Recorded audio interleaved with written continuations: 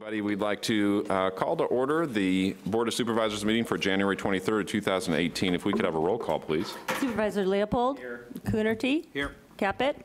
McPherson. Here. Chair Friend. Here. If you'd please join us in a moment of silence in the Pledge of Allegiance.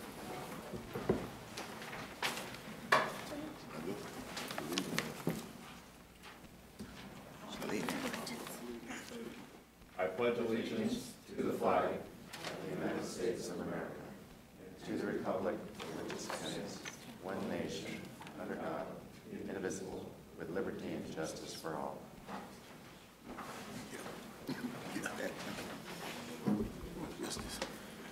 Good morning, Mr. Palacios. Are there any changes or revisions to today's agenda? Yes, there are a number of revisions. Consent agenda on item number 19, there's additional materials. The Santa Cruz City Council agenda report of January 23rd. On item 48 on the consent, there's a correction. The item should appear under the general government heading after number 9. On item number 52, there's additional materials, revised attachment C. There's also an addenda on the consent agenda, item 48.1, which is to direct the county administrative officer in consultation with the Health Services Agency to respond to the issues outlined in the November 12th letter regarding the Mental Health Services Act program, as well as the correspondence from the City of Santa Cruz resulting from their December 5th action at the City Council meeting before the MHSA 3-year program and expenditure plan comes to the board, as recommended by Supervisors Coonerty and McPherson.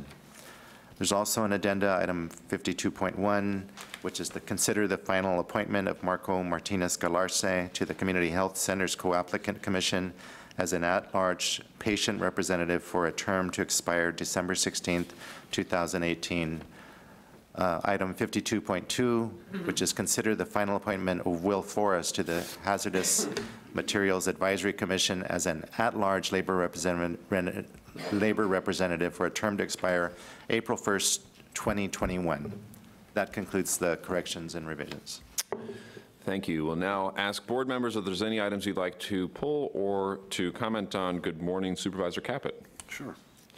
I'll just comment on number 20, 21, 22, 23, welcoming Lorena Gonzalez to the Childhood Advisory Council, Jaime Molina to the Alcoholism and Drug Abuse Commission, the appointment of Edward Banks, Sam Mann, and Joanne Veer to the Pajaro Valley Public Cemetery Board of Trustees, and also approve appointment of Aurelio Gonzalez as an alternate member of the Planning Commission for the County of Santa Cruz.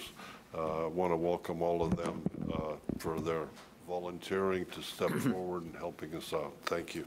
Thank you, Supervisor Caput. Good morning, Supervisor McPherson. Yeah, a couple items. Item number 10 about the Vision Santa Cruz strategic planning process. I just want to compliment the staff and thank the general public for participating in this. We've had a great outreach effort. 2,200 people have responded. I would encourage anybody that wants to have a better idea of what we're thinking about or get their ideas of where we should be going for a strategic long-range plan in the county. It's the first of its type. So I'm really pleased with the outreach effort that we've had in the county, and I want to thank the general public for participating as they have, and encourage you to keep letting us know what is on your mind in this process. On item number 32, to accept and file a report on the Blaine Street Jail facility as recommended by the Sheriff Coroner Hart. The work is progressing. This is a fantastic opportunity for women. This is going to open up a facility for them. I think it's supposed to be in mid-February or sometime in that nature. That's going to be a great facility for what we can do for the women who are incarcerated. Item number 45, the 2018 Measure D resurfacing project. I want to thank again the voters in the county who supported Measure D, more than 2/3 of them. This will allow us to do 6.5 miles of resurfacing projects on 21 major roads in the county. We just wouldn't be able to do it without that support and the support of the public in that measure last November. And also on item 47, to just to recognize the appropriation of over $1 million for the library system. Unanticipated revenue, it's especially important it's especially important throughout the county, but to my district in Felton, where we hope to break ground on the new Felton Library in the summer. So I just want to thank folks, too, for in the county, and a separate issue that supported the library measure last year as well. And that's all I have. Thank you. Thank you for those comments, Supervisor McPherson. Good morning, Supervisor Coonerty. Hi. Good morning. There's a lot of good items and good work being done on our consent agenda today, as usual. The only additional direction I have is on the item number 32, which is the Blaine Street Women's Facility. I think it's a really exciting opportunity is that we get a report back in January of next year on its utilization and the programs being provided. Thank you. Good morning, Supervisor Leopold. Good morning, Chair. Just a couple of items to speak about and some additional pieces. On item number 28, which is the appointment to committees and commissions, there were a couple of pieces that were left off, and I want to suggest that we add them. At the request of Supervisor Coonerty, we are going to make the Community Corrections Partnership on this list, and it wasn't reflected there. The Justice and Gender Task Force should be on there. Both those are appointments that I hold. And then for the Treasury Oversight Commission, I was listed as the alternate, but it's Supervisor Caput who's the alternate. In addition, I note on item number 19, the 2x2 committee, I think this should be on our list in the future for appointments. I think it just makes sense as we look at that. On item number 32, I just want to recognize the leadership of our sheriff and the correction staff about reopening the Blaine Street facility for women. There's a clear need for this facility, and I appreciate the hard work of the staff in order to find the resources to make this a useful facility once again. On item number 36, I want to express my appreciation to the water staff that we have here. I see John Ricker in the audience, but I know Sierra Ryan is also a key part of that. This annual report is a great way of finding out what's going on with water resources in Santa Cruz County, and I put it on my must-read list every year. So also, we have an event coming up on February 1st. That's a collaboration between the county, the local agency formation commission, and the Integrated Water Management Foundation at New Brighton Middle School from 6:30 to 9 o'clock, called Connecting the Drops, Working Together for Water. And the Deputy Director of the California Department of Water Resources is the keynote speaker. There will be a panel discussion about local water management, particularly focused on groundwater, the groundwater sustainability agencies that have formed here. This was a great presentation 2 years ago, and I encourage people to come out. There's a lot we need to know about water, and this is a great opportunity to learn it. So I look forward to the event. I want to thank Public Works and the Health Services Agency for item number 38, receiving this award about the developing a Santa Cruz County Complete Streets to School plan. This is something that we often get asked about, and I'm really excited to see this planning going on, and I think it will have a good impact for the safety of students in Santa Cruz County. And that's all I have. Thank you, Supervisor Leopold. Thank you for the corrections on 28 and for those comments. I'll just briefly comment on item 46. I'd just like to thank Mr. Strudley with Public Works for all of your work on flood prediction, prevention, and mitigation, and I hope that this grant does come through. We'll now open it up for the community. This is an opportunity for you to address us on items on the consent agenda. You would have 3 minutes to address us on items on the consent agenda. Please feel free to line up if you're interested in speaking on the consent agenda. Good morning and welcome.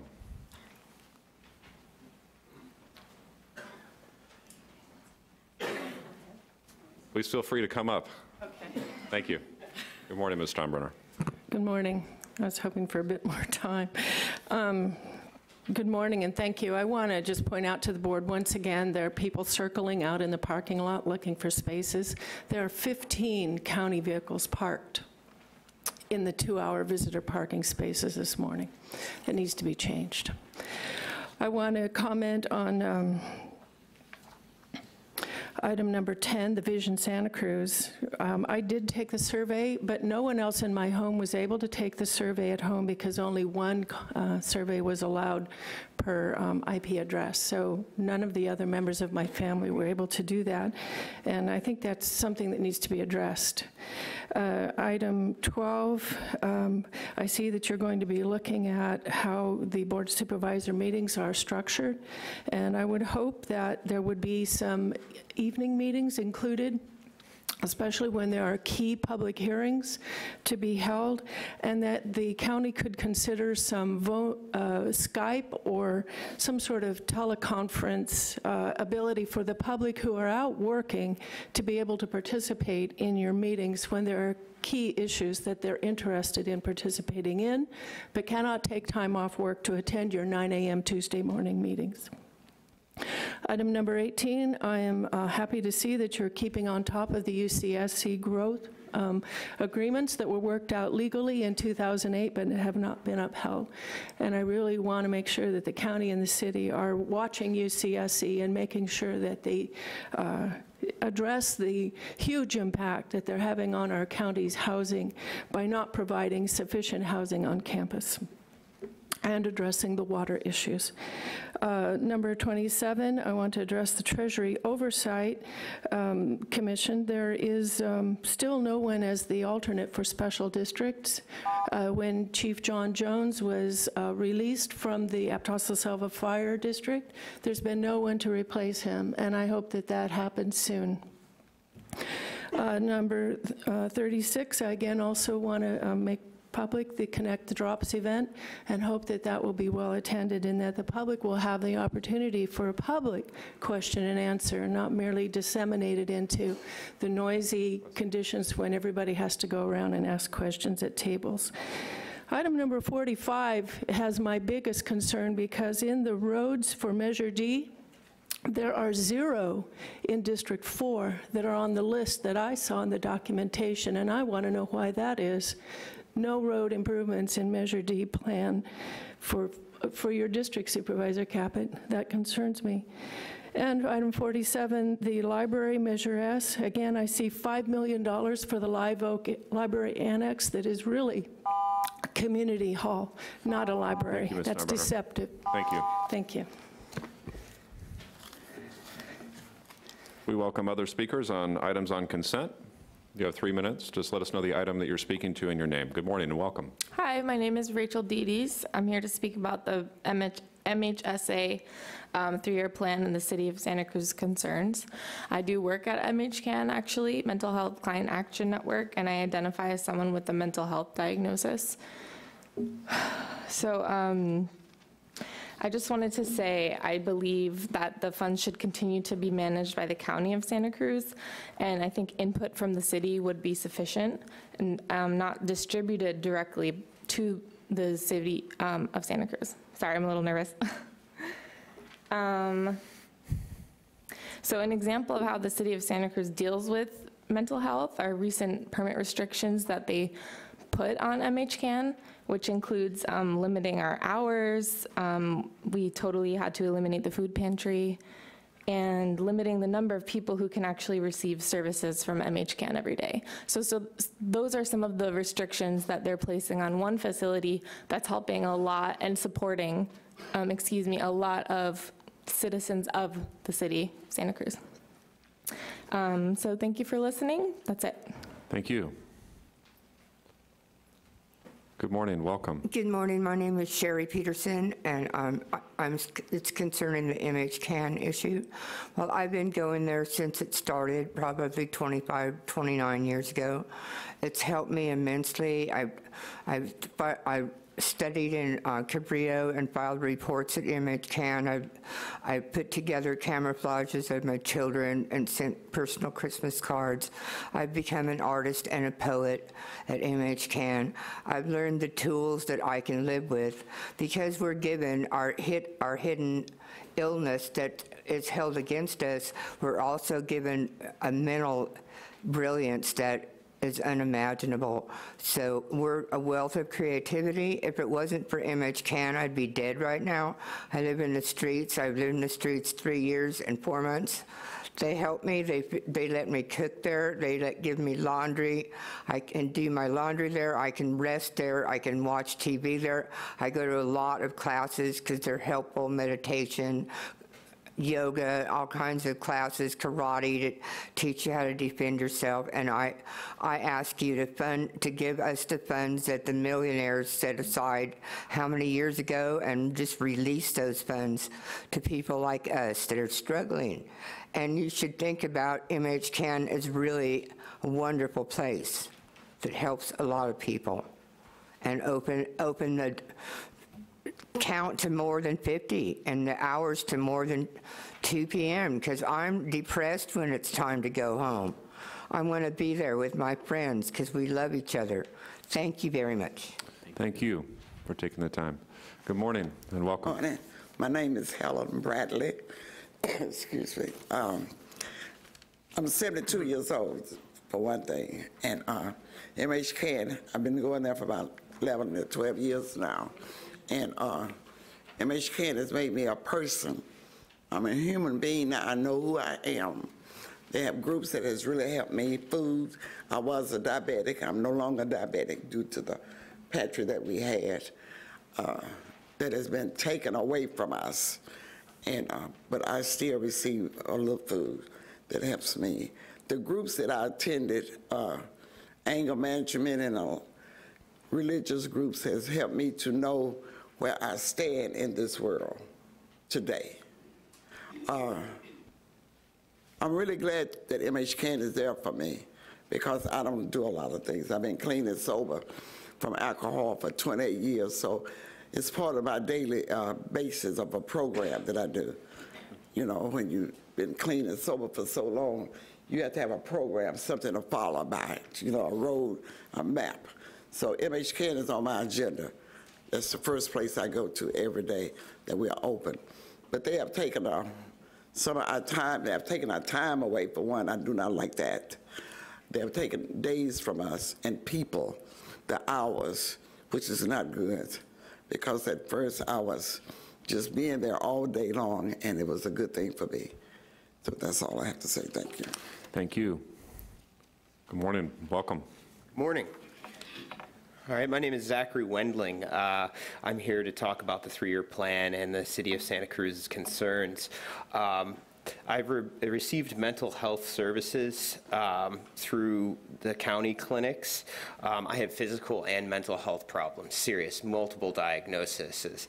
About 5 months ago, my kidneys failed. I went septic. During post-sepsis, MHCAN helped bring me out of the ashes. I now have a job. I am going to school. I'm a 3.79 GPA honor student at Cabrillo. This is my last semester.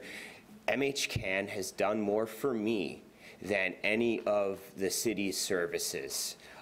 It's not necessarily like housing or anything like that, but it takes you away from the places that provide that, such as the shelter systems. It puts people into a safer place where they can actually connect with different services within the city. We're given grants that basically have us do kind of like peer counseling.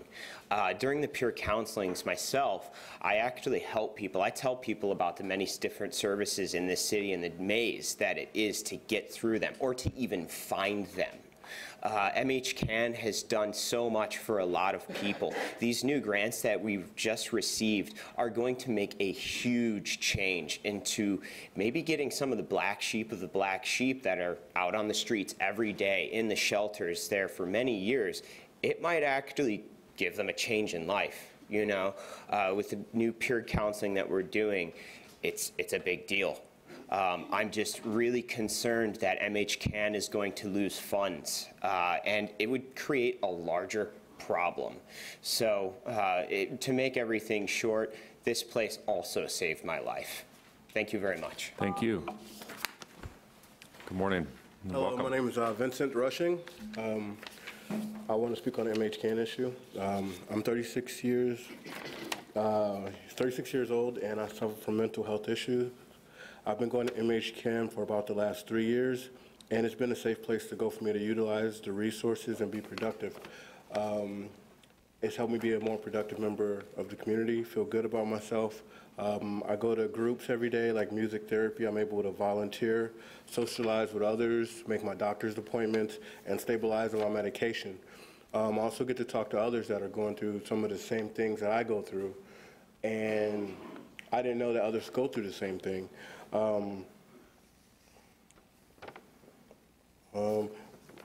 And I just want to, yeah, that's it. Thank you. Thank you. All right. Good morning. Welcome. Thank you. My name is Miles Randall. Speaking up for behalf of MHCAN. I have spent some time in other programs. They were not that supportive. When I first came to MHCAN at that time, it had blessed and cared for. I had had so much support and abilities to grow and learn and have recovery. I will have 12 years recovery in November 14th. The abilities we have with MHCAN, with the groups, and how the money is spent, I would say we're doing pretty good at that. Really, I'm just trying to be able enough to have my support in recovery. MHCAN has blessed my heart so much, and they have given me nothing but support. I sit there, I go every day, people are growing, people are achieving, you know, the better health mentally and physically. I think that the stretch of recovery is carried out properly. That's one of the main reasons why I go to MHCAN, is for my recovery and to spend time with my friends. Really, I'm just trying to get to the point where my recovery can help other people's recovery. I'm there to support every single person in MHCAN. They have given me so much support and so willingness to keep up on my recovery and to have my recovery well taken care of through myself. And so the abilities where the money is going, the donation, I feel that it's going to the proper place. I think that the ability to have recovery in our life will put us in a better place.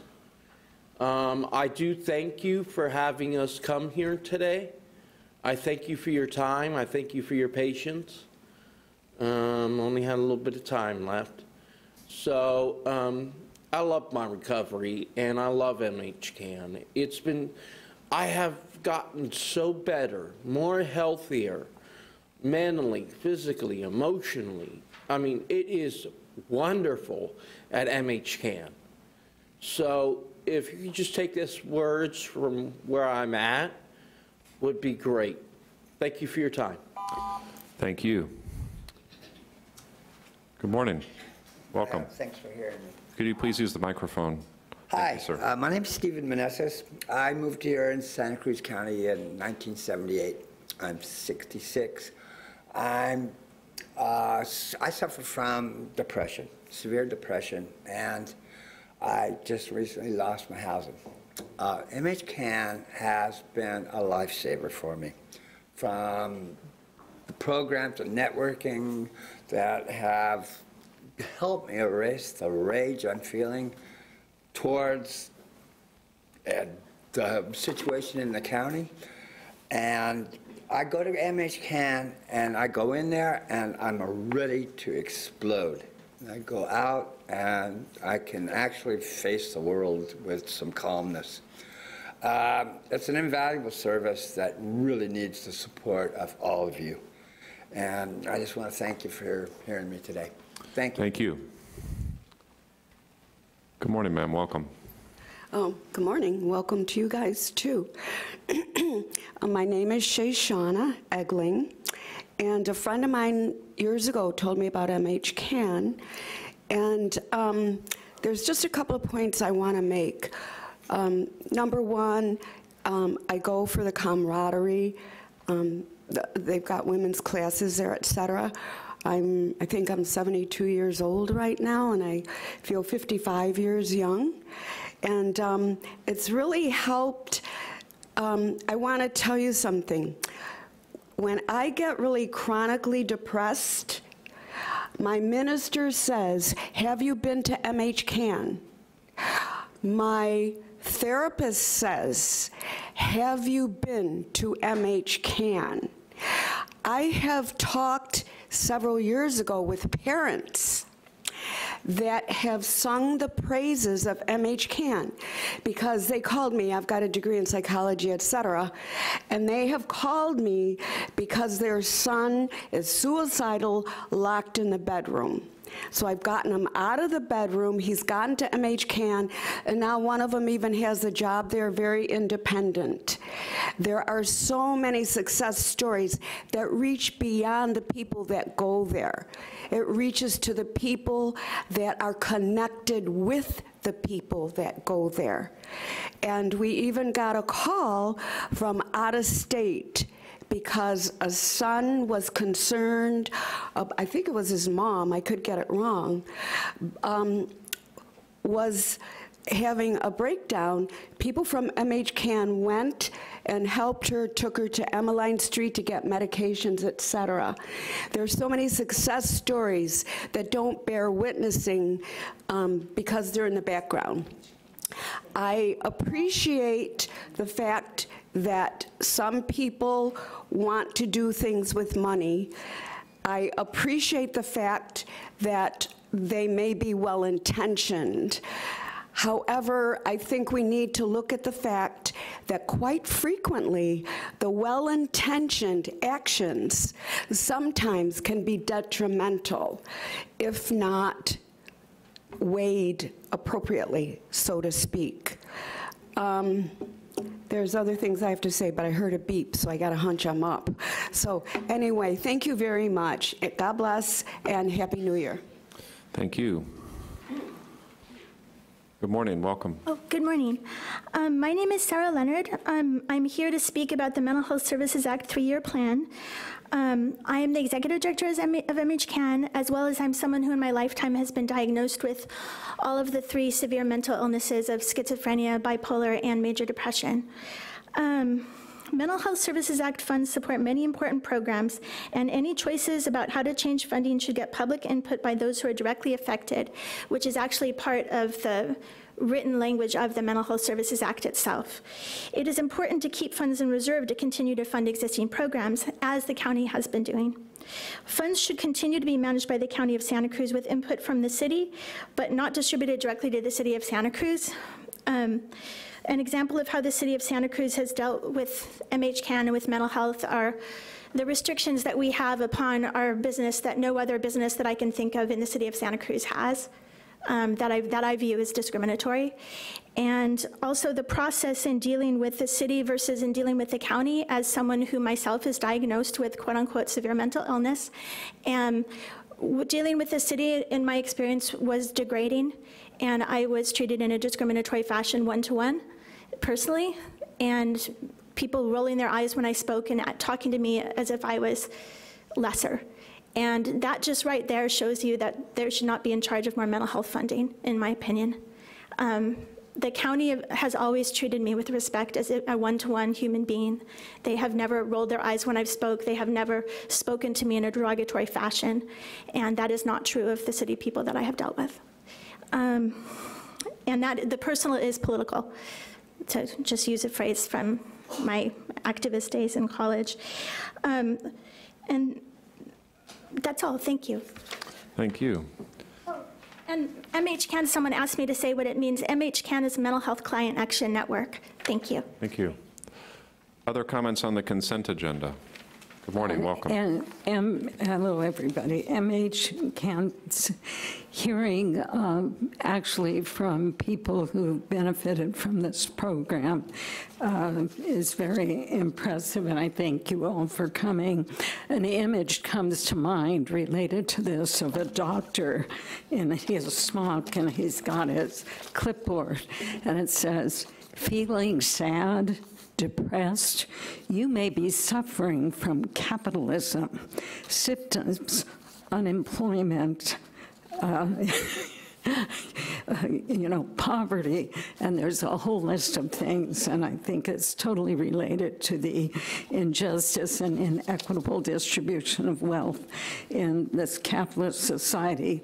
Speaking of money, item, I guess it's 9C on Homeland Security, over $2 million. I've seen over the years Homeland Security grants, and it seems to me what I've been reading, this has to do with militarizing the police and cracking down on people who are homeless or protesting. I think, what are these funds going for? I don't find this. Ms. Garrett, I'm going to just briefly interrupt. Please stop our time. The Homeland Security funding was on the last agenda, actually. So. Oh, yeah, not today. Yeah, it was on 2 weeks ago. That's okay. Yeah, but please, I want you to still have your time. That's why we reserved your time. Okay, so there are items thank you, on this agenda, please. 9C. 9 is the CAFR and single audit report for the fiscal year ending June 30th of 2017. The Homeland Security pass-through. Yeah, okay, so it's not 9C, but please But continue. maybe Yeah. that seems to be part of it. Anyway, I feel that it is actually a detriment to the county to be accepting money from Homeland Security with what it's really doing. Items also on the library, item 47, I think that's a misuse of funds. Libraries should be for books, not annexes, not Wi-Fi hotspots, which actually endanger the library patrons with all the radiation. Misuse of funds. Number 31 and 32 under the category of public safety and justice. Talks about electronic monitoring for inmate management and tracking. There's already too much of that, and this, again, radio frequency ID, there's money, again, going towards things that are actually harming the public, but it's under the guise of benefiting the public. I think that's also a waste of money. As you can see from the people here, we have real needs for homes and employment and parks, et cetera, in our county. That's where the money should be going. It's very disheartening to me to see and read where the funds are going to actually harm people instead of help them. Thank you. Thank you. Good morning, sir. Welcome. Good morning. My name's Steve Coombs. I'm a client of MHCAN, have a mental illness, and I wanted to speak on their behalf. About 5 years ago, I started going to MHCAN. They offer food, groups, which I take advantage of about 4 days a week, do about 4 groups a week. I've been able to get off the streets with their help, so it's a really important resource for me. I can't say enough about Sarah and the staff there. They treat you well. All the groups are run well. And I just wanted to offer my support to MHCAN. Thank you. Thank you. Good morning and welcome for consent. Good morning. Hi, my name is Tina Hawkins, and I am also here to speak about the Mental Health Services Act Fund. It's very short, but I would like to say funds, in my opinion, fund should continue to be managed by the County of Santa Cruz with input from the city, not distributed directly to the City of Santa Cruz.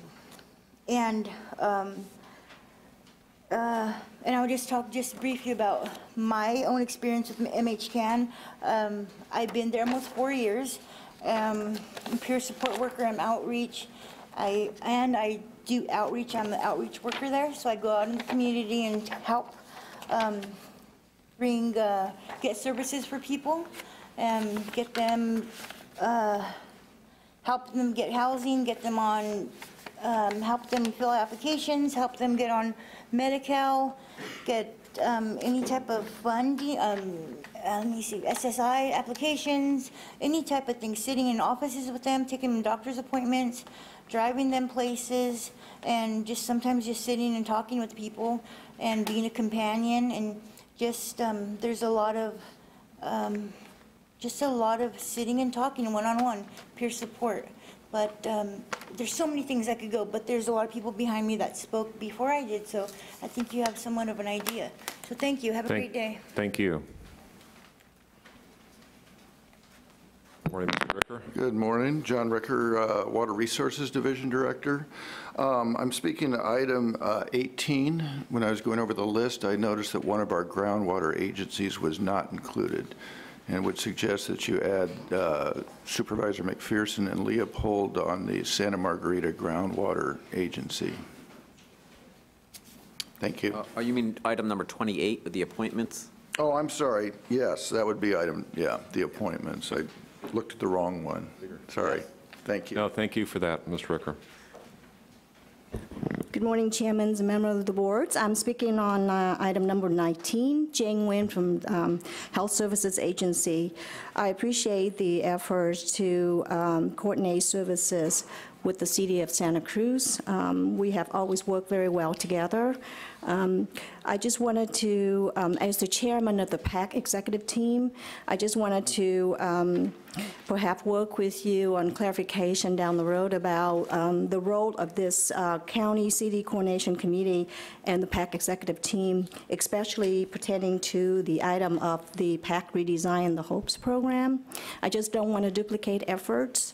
If this coordination 2x2 committee is going to be working on the HOPES and the PAC redesign program, I would like just to understand more about what the PAC executive team role will be.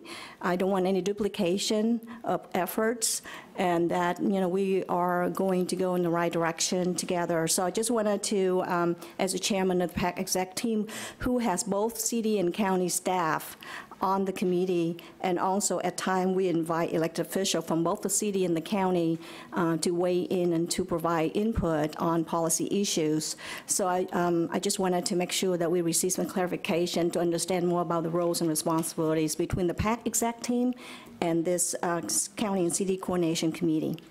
Thank you. Thank you. Thank you for raising that. Good morning and welcome on the consent agenda. Yes, good morning. Good morning, Santa Cruz County residents. Yeah, I want to be able to comment on line item 12. Rather than having to establish a board of subcommittee regarding the procedures, we should have a subcommittee for public comment. Now, the oral communication, just the name of oral communication is kind of misleading. I would like the public comment to go back at the beginning and be stated that it's public comment. Public comment is people can come and talk about the carpet, water, whatever it is regarding the issues pertaining to the political life of our community, and also the light item agenda. The light item agenda is hidden in a room way back there in secrecy, and it's very difficult for members of the public to peruse the light item agenda. So I think it's imperative that we have a steering committee for the public comment to protect our First Amendment rights. Also, I want to be able to comment on, please bear with me, the public safety and justice, line item 30. For the youth and also the adults that are on probation, they're having a very difficult time getting in to meet their legal obligation with the public, the probation department. and it stands with lack of adequate transportation. Rather than them just breaking them off with one day pass, right? Maybe provide a monthly pass so that they can successfully complete their probation. Whether they're youth or adults, I think it's very important. Also, I didn't have a pen to mark it down, but line item 37, when it comes to the human resources and service administration, you know, like I said, I suffer from PTSD. I can't get adequate treatment over there at the mental health facility in Emmeline, and also my brother, and dealing with his PTSD.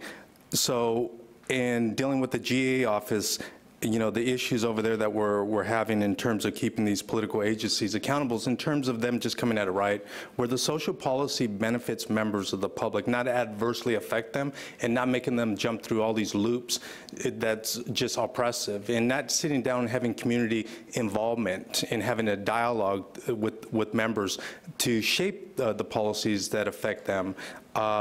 I think that, you know, constantly just throwing money to this agency, we need to sit down and maybe have a public audit and then also a performance review, because it seems like the people are really hostile when members of the public would want to keep these agencies accountable.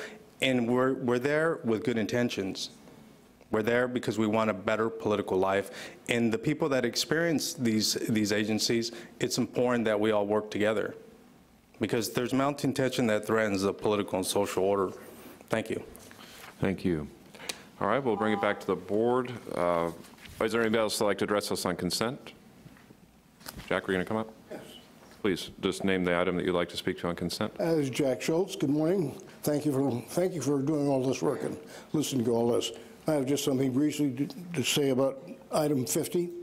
Essentially the Airbnb ordinance. Oh, that's actually going to be on the regular agenda, so. Oh, I'm sorry. Just, if you wait a little bit of time, we'll get to the regular agenda. We're still on the consent agenda. Excuse me. No problem. Seeing nobody else, we'll bring it back to the board for action on consent. I would move the consent agenda as amended. We have a motion from Supervisor Leopold, a second from Supervisor McPherson.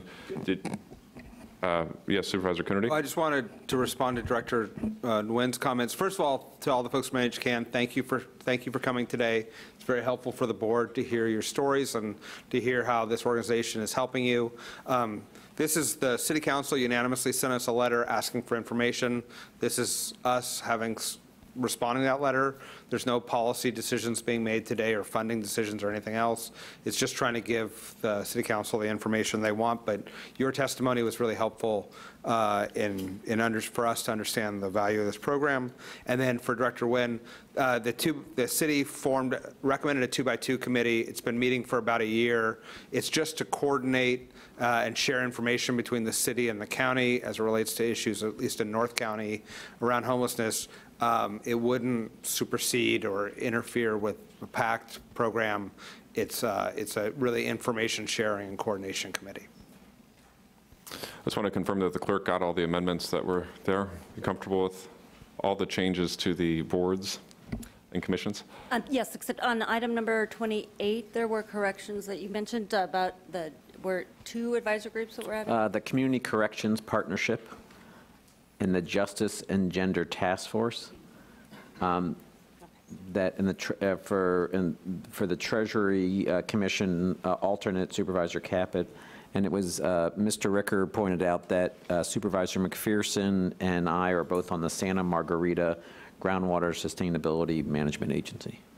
Got it, thank you. Thank you. So we've got a motion and a second for the consent agenda as amended. All those in favor? Aye. Opposed? It passes unanimously. We'll now move on to oral communications. This is an opportunity for members of the community to address us on items that are not on today's agenda but are within the purview of the Board of Supervisors. You'll have 3 minutes. Good morning. Welcome back, Ms. Garrett. Hello, everyone, again. I want to urge the doctors and scientists on the county, with the county, to sign on to this 5G appeal. And just briefly, scientists and doctors warn of potential serious health effects of 5G. I think it's about 180 scientists from 36 different countries are calling for a moratorium on the rollout of the 5G microwave emitting technology that is being pushed through. And we already have 4G, 2G, 3G, 4G, Wi-Fi, and other sources of radiation harming people. So I'm going to make copies of this. There are many scientists and doctors from the United States as well who have signed on. And it says 5G leads to mandatory increase of more radiation. Very dangerous. I was in this room on Friday where the zoning administrator had 2 items on the agenda of cell towers. And once these are up, they keep increasing the radiation. The 5G I've read is millimeter wave technology that the military uses to disperse crowds. And it oscillates, it can be 75 gigahertz, extremely hazardous, and this means people are having involuntary 24/7 exposure that we don't consent to. And as these cell towers go up, the neighbors don't want it, they don't consent, they're not informed, and it's toxic trespass. I know each of you have, related to this, copies of the documentary, Take Back Your Power, and people can see takebackyourpower.net. I just watched it again last night, and I recommend you do that. It talks about a lot about the smart meters and the health impacts, and this 4G is called sometimes smart meters on steroids. In that documentary, you'll see Ginger Fauver, in which she describes her son's brain cancer death while a student at San Diego State University, where there was a huge cell tower. She found a cancer cluster there when she looked into it. So Thank you, I Ms. will Barrett. provide you copies and would like the doctors of the county to sign on. Thank you. Good morning, welcome. Good morning, thank you very much. And thank you for your work, supervisors. My name is Bob Morgan, and I'm a constituent in District 1. And I would first like to thank Mr. McPherson for his comments regarding community input into the visionary strategic long-term plan for the county. Thank you very much for those previous comments. I'd like to talk a little bit today about trust in the community that has done good work, trust in process and trust in a product. And this is what I'm talking about, the county sustainable plan. And this trust now is being sorely tested. This sustainable plan is a wonderful vision, and it was produced through 16 community sessions, and it was finally publicized in 2014. It took 2 years to put together, and it concerns the whole county. Every district is touched by its reach. It's garnered over 250 pages of congratulatory letters. It's a powerful achievement defining our community vision. Its creation reflects the efforts of a plurality of voices, and it's forward thinking. Its $500,000 price tag to consultants paid to guide us to its creation has as its first principle, new development should be compact. It should feature a mixture of uses and development intensities that support transportation choices, including transit, cycling, walking, and carpools. It should enhance the unique characteristics of communities by investing in healthy, safe, attractive, and walkable neighborhoods. It should promote social connections. This project, on the other hand, the Nissan car dealership, now proposed at the corner of 41st and SoCal Avenue, is a contradiction to the sustainable plan. Let me put that picture forward vertical for you. It is an antithesis to the sustainable plan.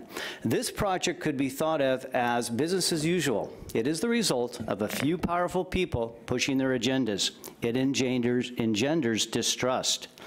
Its objectives are to provide, its first objective is to provide an attractive car dealership. Yes, that's its first objective. To provide service commercial zoning where now community commercial zoning exists. To provide commercial tax revenue. Those objections are a stunning contradiction of the community-driven sustainable plan.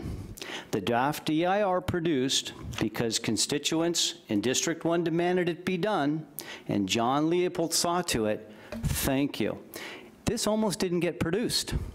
This project was given a negative declaration by planning, and it was going to be put to the approval of the Board of Supervisors until interested residents and constituents in District 1 held it up. The developer and the owner, Don Cropetti, paid planning staff to complete the draft DIR. It was not put out to bid. He wanted it done now. What's the rush? Staff spent time on the draft when they could have been integrating the sustainable plan and the general plan.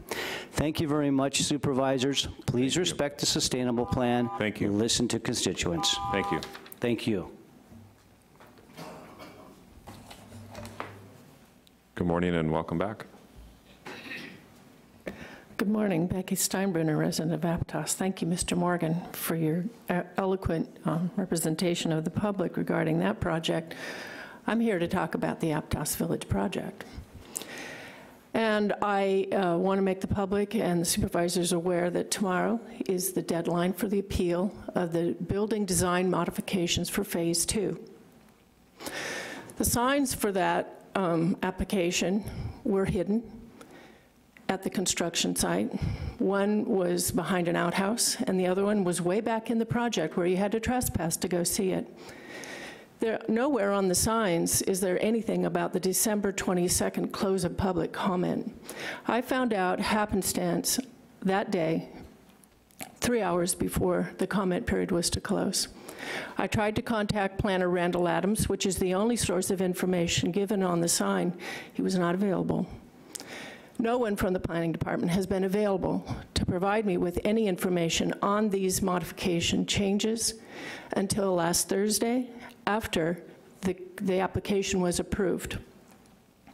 I met with Wanda Williams and a couple of other residents as well. She had no information on the project, really, to answer our questions. She has a list of 12 questions from that meeting. She said she'll try to get us the answers by next Thursday, this Thursday. That will be after the appeal deadline is passed. Now, I am considering filing an appeal. I could probably scrape together the $800 to go to the zoning administrator, which would be Wanda Williams, and I could probably appeal her decision because I know what her decision will be. She'll wave it on through, just like you have on former appeals that I brought where the substantial changes were immense in 2015. I could probably scrape together the $1,200 to appeal it to the Planning Commission, and I might get a better ear there. They might watch the video that I took on December 22nd, showing there were no signs available to the public, and showing that there were signs placed after the December 22nd appeal comment period ended, put up in a public site at the Trout Gulch. Those were put up after the December 22nd date, and I have that on video. Ms. Williams had not watched that video last week when we met her, and probably nobody would at the ZA. Maybe the Planning Commission would, because they're citizens. Maybe I could scrape together the $1,800 to come before you again, but I know what the result will be. Supervisor Friend, you've not answered my emails asking for a community meeting. You have not responded to me going to your constituent hours last week and asking for a community meeting. I came with a letter yesterday. Please. Thank you. If I do not appeal, it will be a conscious decision because I have found another way to maybe get a better result than what the local government offers citizens. Please. Thank you. Please. Good morning and welcome. Good morning. Happy New Year. My name is Brenda Chadwick. I've appeared before you many times. I'm an advocate for the smaller cannabis cultivators, long-term heritage farmers in the county. I know that this is something that you're going to be taking up in the next, I believe, month. And I want to encourage you to remember that when this all started with the C4 committee, that the goal was to cast a wide net and bring people in. make sure that the black market is eliminated, make sure that there are regulations that our county and our community stand behind, no preservative, no pesticides, organic, safe medicine. Now, I know a lot of that has changed, but that's still, I think, the focus that we need to have. The other part is that as I've been following this, there seems to be an emphasis on larger businesses. And I don't really think that works in Santa Cruz County. We're the second smallest county in the state. We need to focus on smaller specialty cottage cultivations. That, I think, fits more with our community. During the registration, I think it was halfway through the registration, Governor Brown signed legislation that had been already approved for a Type 1C specialty cottage license, which is very small. And for instance, for indoor, it's up to 500 square feet. I don't know that we need to go up to 500 square feet, but maybe we go up to 200 square feet so that people who have been producing cannabis for our local dispensaries have the opportunity to stay in business. It's something that they do in their home. It would fit in under the home occupation ordinance that the county already has. The other, I personally have a 100 square foot garden because I wanted to stay within the guidelines as much as I possibly could. And that 100 square foot garden is half my income. But even though I fall under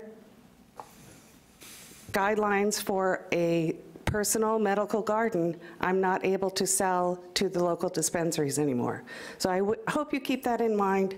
I'm going to keep coming back with it. I think it's very important. I'm excited to see what the responses are to the comments that were on the EIR. Thank you so much. I'll see you this afternoon. Thank you, Ms. Chadwick. Good morning. Welcome back. Morning.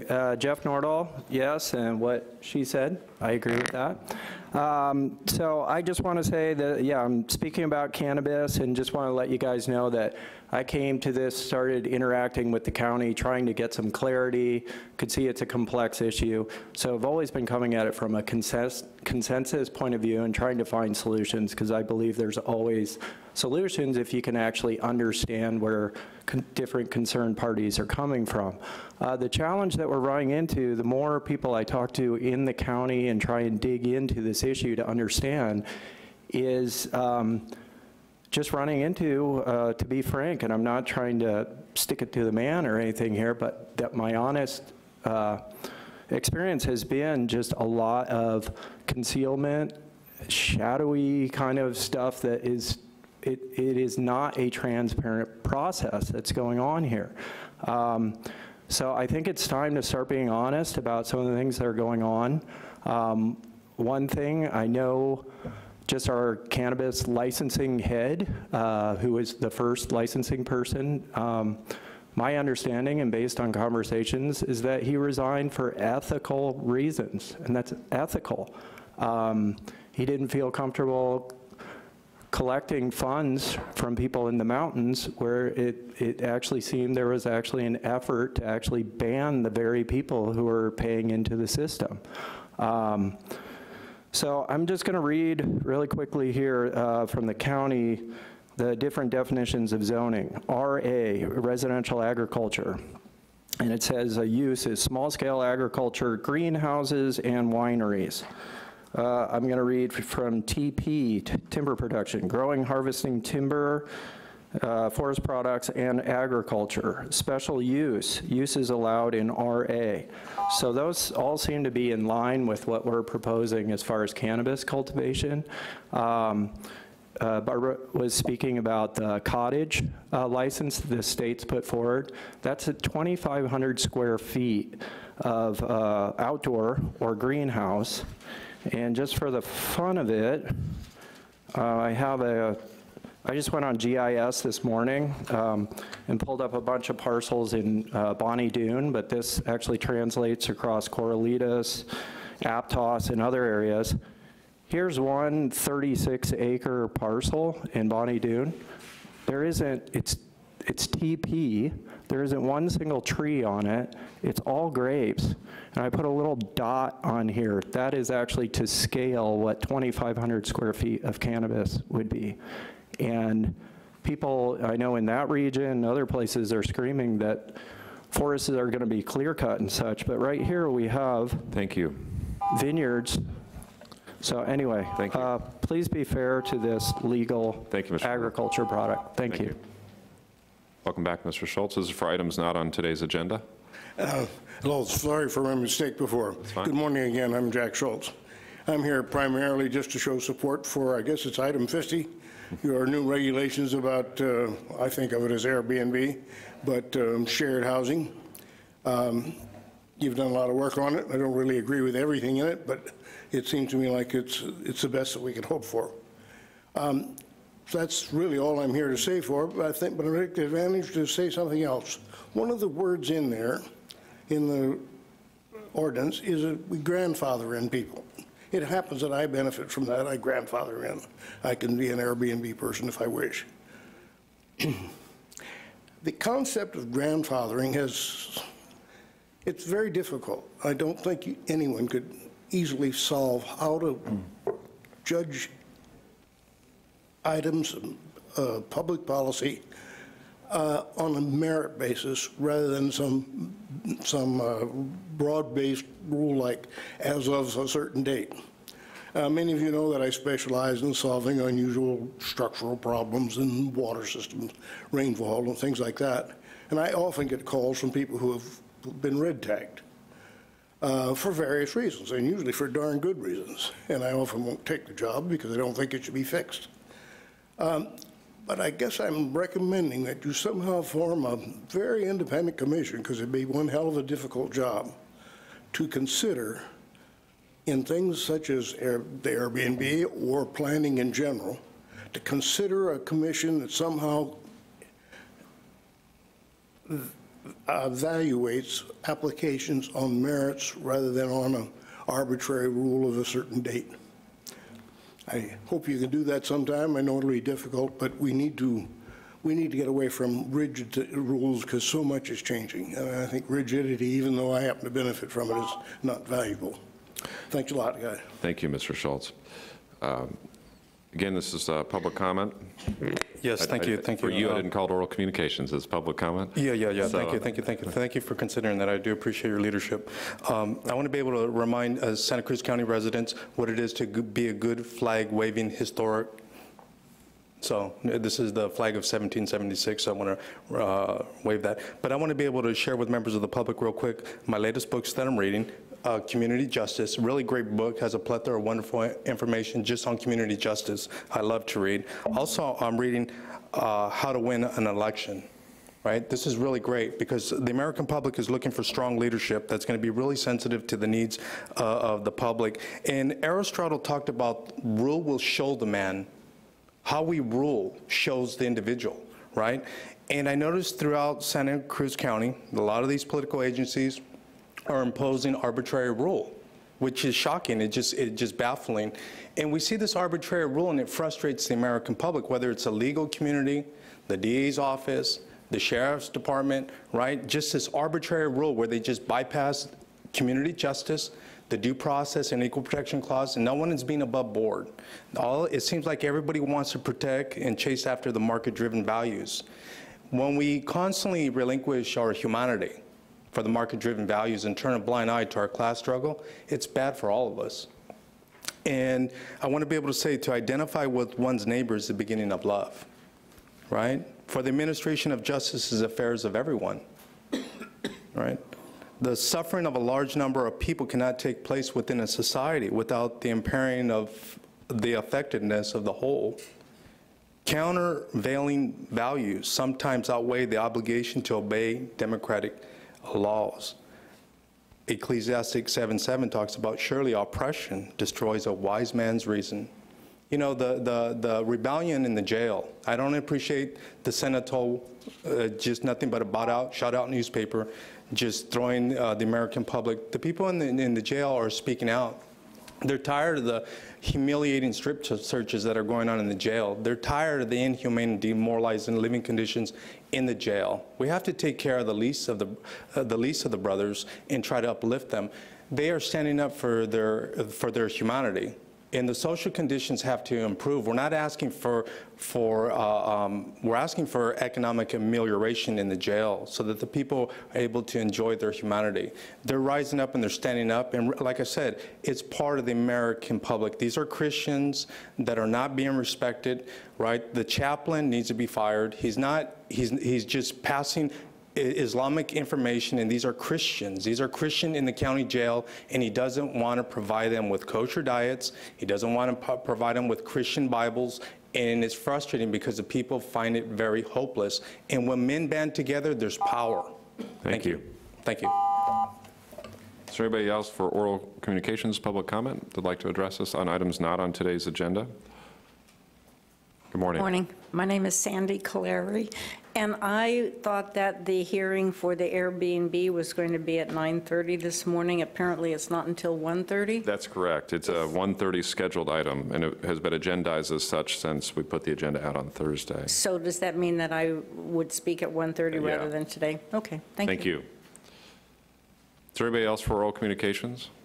Seeing none, we will go on to our regular agenda. Also note that immediately after this item, the board will take a short break in advance of the 10:45 scheduled item for Zone 7. So item 50, the first item on our regular agenda is a continued public hearing to consider amendments relating to the accessory dwelling units, including proposed amendments to the county code sections 12.02.020, 13.10.312, .314, .322, .323, .418, .446, .554, .611, .681, and .700, and 13.20.061, 107, and 108, and 18.10.104, to accept the CEQA determination and take related actions as outlined in the memo of the Planning Director. We have a resolution of the submittal to the Coastal Commission, a clean version of the ordinance, a strikeout underline of the proposed coastal ADU ordinance, a clean version of the proposed non-coastal, and a strikeout underline of the proposed non-coastal, the CEQA notice of exemption, the Planning Commission staff report, and a resolution of the Planning Commission from January 10th, 2018. Good morning and welcome. Good morning. Thank you for that very thorough introduction. So this is a continued public hearing this morning. We were last here on December 5th discussing this item, and your board directed staff to return to the Planning Commission for report and recommendation on certain items that had changed since the last reviewed by the Planning Commission for their discussion. So I'm going to go through really briefly the changes that took place that launched us into returning to the Planning Commission. And additionally, I'm going to take this time now to discuss some of the changes that actually were included in the ordinance when it was before your board on the 5th. Closer to the microphone. I see people trying to strain to hear you. Thank you. Okay. When we were here on December 5th, we didn't go into some of the changes to site standards that were included in the ordinance that was presented because we were focused on those few coastal issues that had caused us to need to return to the Planning Commission. So I'm going to go through all of that in a little bit more detail today so that your board is fully brought up to speed on where the ordinance is today. So first, I'd just like to point out there are two versions of the ordinance, and this is because the ordinance amendments that your board adopted in 2017 were never reviewed and approved by the Coastal Commission, so they have been in effect since March of 2017 outside of the coastal zone. Inside of the coastal zone, we have been operating under the ADU ordinance as was last approved by the Coastal Commission and is part of our LCP. So we've been operating under two separate ordinances, so we are adopting two different ordinances, and it is our deep intention and sincere hope that in a few short months we will have one unified ordinance that is the same throughout the county and in effect everywhere. So there are just 8 points that I'm going to go through here. representing, that are, changes in the ordinance since we last discussed it in detail. The first of those is that there was another change to the state law that was signed into effect in October 2017. One of the substantive changes to those state code sections created a different standard for parking, which we are allowed to apply.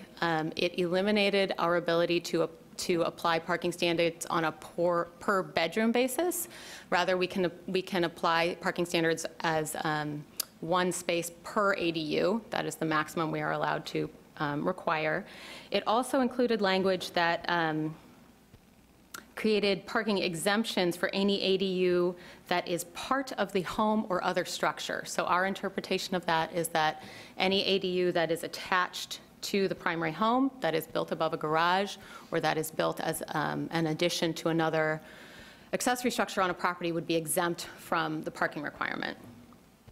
Additionally, I'll just also remind you that conversion ADUs, so that is ADUs that are created entirely within the walls of an existing structure, have already been exempted from parking requirements per the state law. The one exception to that is that within the Live Oak Parking District, we would continue, or any other future parking district that's established, we would continue to require that property owners provide off-street parking spaces for their ADUs.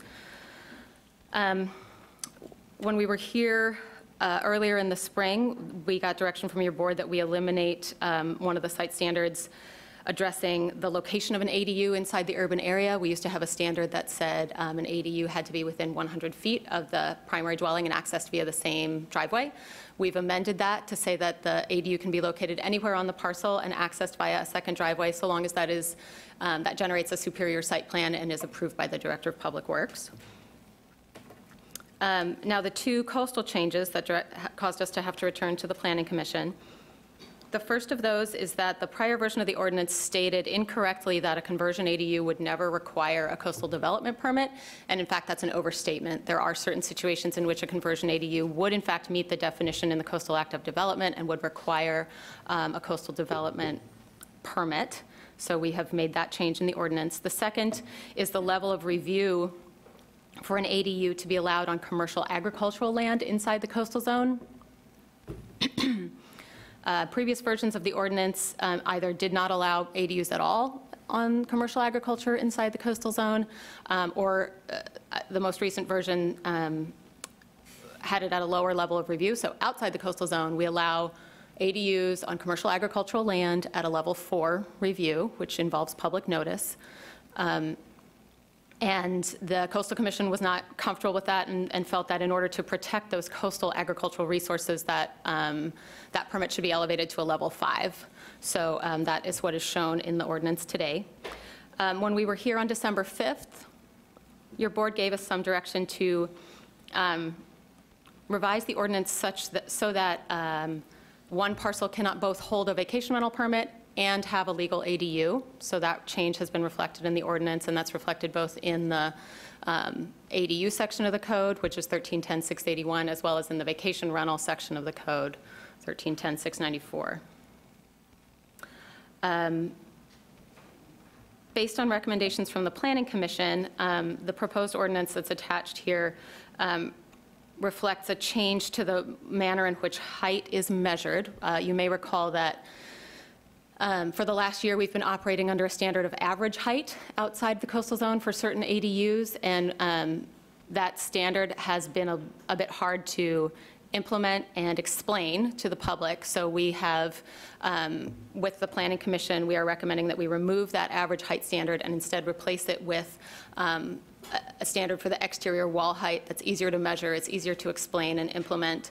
And we think that still addresses the Planning Commission's concerns that, especially in cases where you have an ADU that's built above a garage, where the setbacks are reduced to 5 feet side yard and 5 foot rear yard by the state law, they were concerned that there would be too much impact on neighbors from having, a 2-story structure go up so close to a rear yard setback with no notice, because these are building permit only. And so they wanted to find some way to mitigate the design and the height of those structures. We think this is a good compromise to measure the exterior wall height. And at the most recent hearing, the Planning Commission voted to recommend a 20-foot exterior wall height. The prior version of the ordinance included a 22-foot exterior wall height, which 22 feet is the exterior wall height that's used for two-story structures in the Pleasure Point Zone District. So we feel that's a standard that has been vetted and used already somewhere in the community. So your board can choose to select 22 feet as the exterior wall height or 20 feet as is currently reflected in the ordinance. Then just the last two things, some clarifications were added to the code about Pleasure Point to address that same standard of differences in height and setbacks for ADUs above garages. And then lastly, the table in 1310-323 that shows the site and structural dimensions has been reformatted to make it easier to read and utilize. So our CEQA exemption was prepared in consultation with the environmental coordinator and utilizes the statutory exemption that's available for ordinances about ADUs that flow from state government code sections 65852.1 and 65852.2. That notice of exemption is attached to your packet. Based on correspondence with the Coastal Commission prior to the December 5th hearing, we believe this ordinance is in compliance with the Coastal Act, and it is our intention and hope that it will be approved by the Coastal Commission when we submit it to them. Our next steps are to, following action by your board today, would be to submit the ordinance as approved or amended by your board, as well as the amendment to the general plan and LCP that your board adopted in February of 2017 to the Coastal Commission for their review. And our intention is to have that be on the Coastal Commission agenda either in March or April. And so the ordinance that is adopted by your board will be in effect outside the coastal zone 30 days after approval, and it will go into effect inside the coastal zone immediately upon approval by the Coastal Commission. And at that point, we will, when we have one unified ordinance, we will be able to launch our public outreach campaign and publish our public guidance documents. So with that, our recommended actions are that your board reopen the continued public hearing on this item, accept the CEQA notice of exemption included as attachment F, adopt the resolution directing staff to submit the ordinance amending the county code inside the coastal zone to the California Coastal Commission, adopt the ordinance amending the county code inside the coastal zone in concept, attachment B, and adopt the ordinance amending the county code outside the coastal zone in concept, attachment D, and direct the clerk to place the two ordinances for second reading and final approval on your next available agenda. And I am available for any questions, should any remain. Thank you for that detailed report. Are there any questions from board members? Supervisor Leopold. Thank you, Chair. I just had two areas that I wanted to talk about. The Pleasure Point standards. From my reading of this, it really has to do with, in the Pleasure Point district, it was requiring setbacks of those second stories that in the area of ADUs, we're not going to require that. And then I couldn't exactly talk about, figure out about the floor area ratio and how that's affected by this all. Because one of the trade-offs that was discussed as part of the Pleasure Point plan was you could, if you step back the second floor, you could have more space on the first floor and have a higher floor area ratio. So I'm just trying to understand exactly what the difference is that we're proposing here. So the proposal that's here right now would add an additional 2% of floor area ratio and 2% of lot coverage on parcels that are small, so 6,000 square feet or smaller. If they add an ADU, they would be able to go up to 52% or 40 of FAR or 42% of lot coverage. And then in the Pleasure Point Zone District, we also added that same 2% to the allowable FAR. Well, the lots in Pleasure Point are quite small, right? We don't have 6,000 square foot lots, and the community has been supportive of the idea of taking up more of the space on the ground if they can reduce the size of the second floor to allow sunlight and other pieces. Mm-hmm. And I'm just trying to get a sense of what the practical effect of this. If these are conversion ADUs, then they don't really add to the FAR, correct? Correct. And the construction of new ADUs might be challenging there, just as some of those lots to get something that really makes sense. But we would, but if I understand you correctly, they could increase the FAR another 2%. Yes. If they wanted to do it. That's the recommendation. The second question I had was something that came up when we talked about this in December around heights and garage standards. Yes. And so I'm interested in making sure that our garage standards are similar to what we allow for a conversion ADU.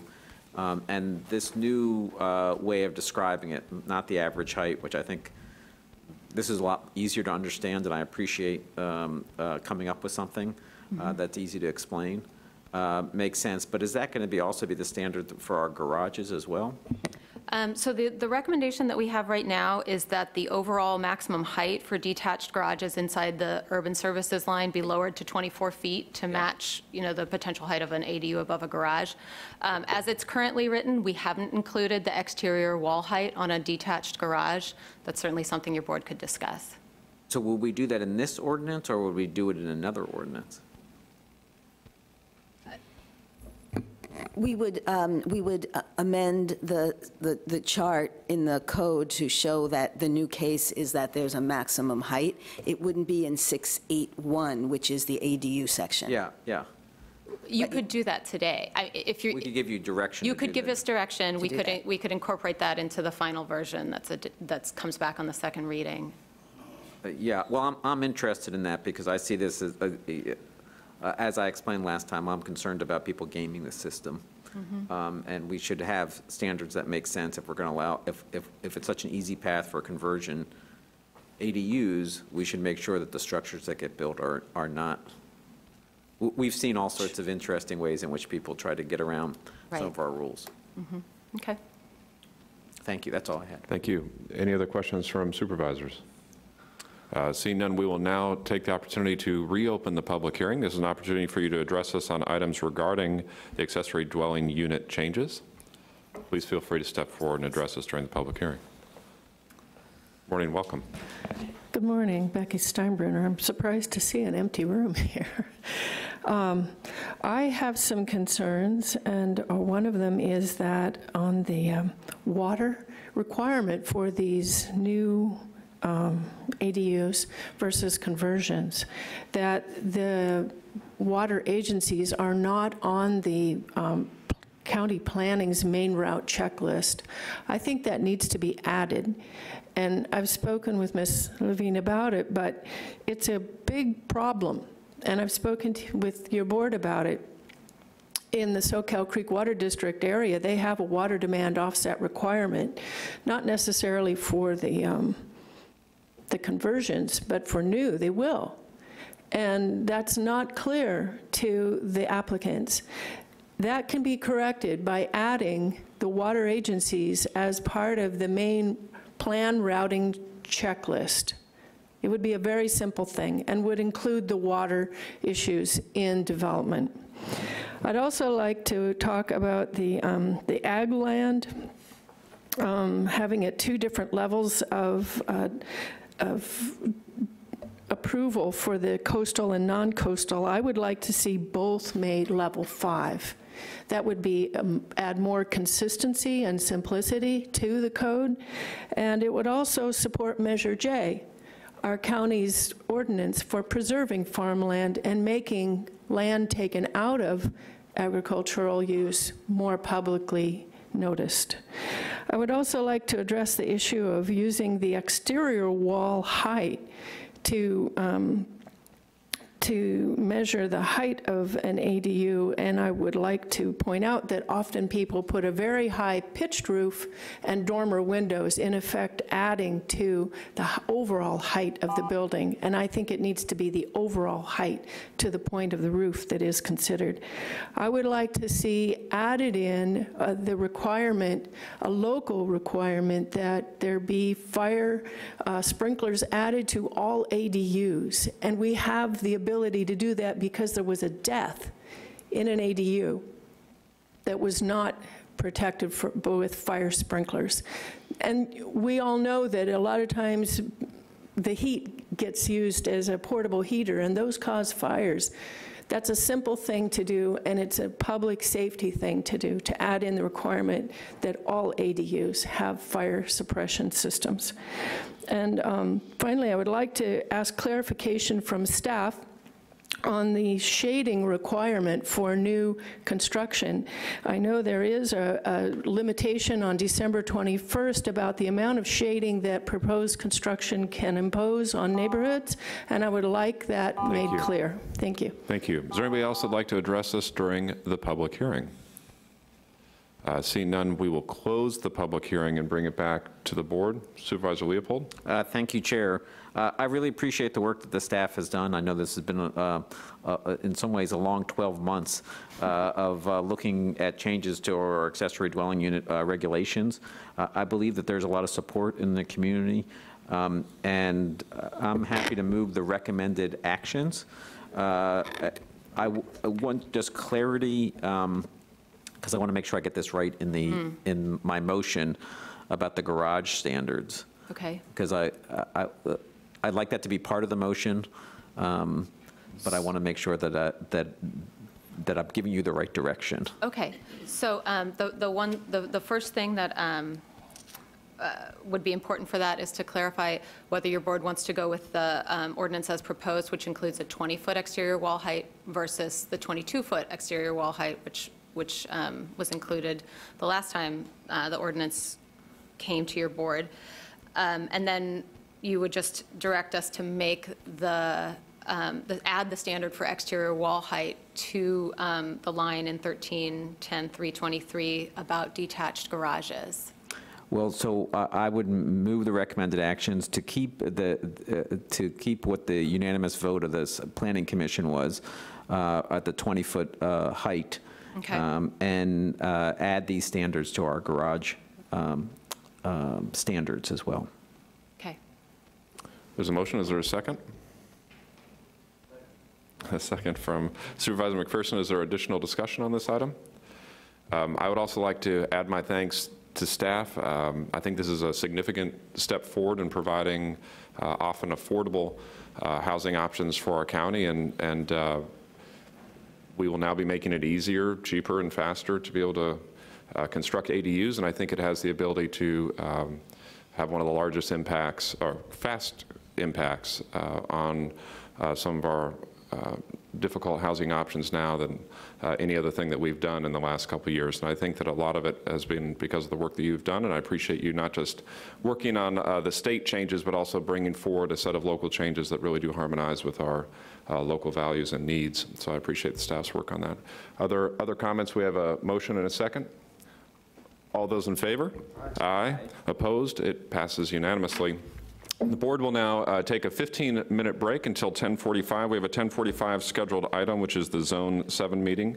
We'll return here at 10:45. Thank you.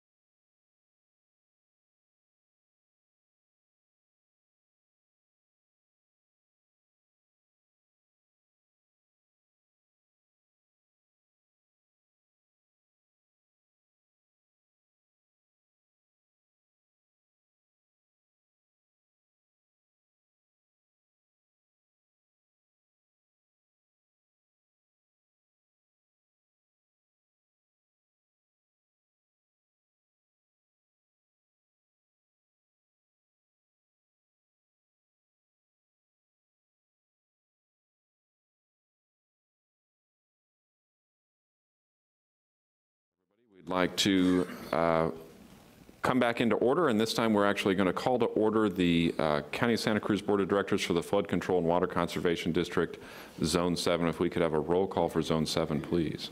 Director Leopold? Here. Coonerty? Here. Caput? Here. McPherson? Lynn? Bilicic? Hernandez? DeHart? Ponce? Siri? Here. Gonzalez? Chair Friend. Here, and we do have a quorum with those numbers, and I'll move on to, are there any late additions, Mr. Strudley, to the agenda? No, there are not.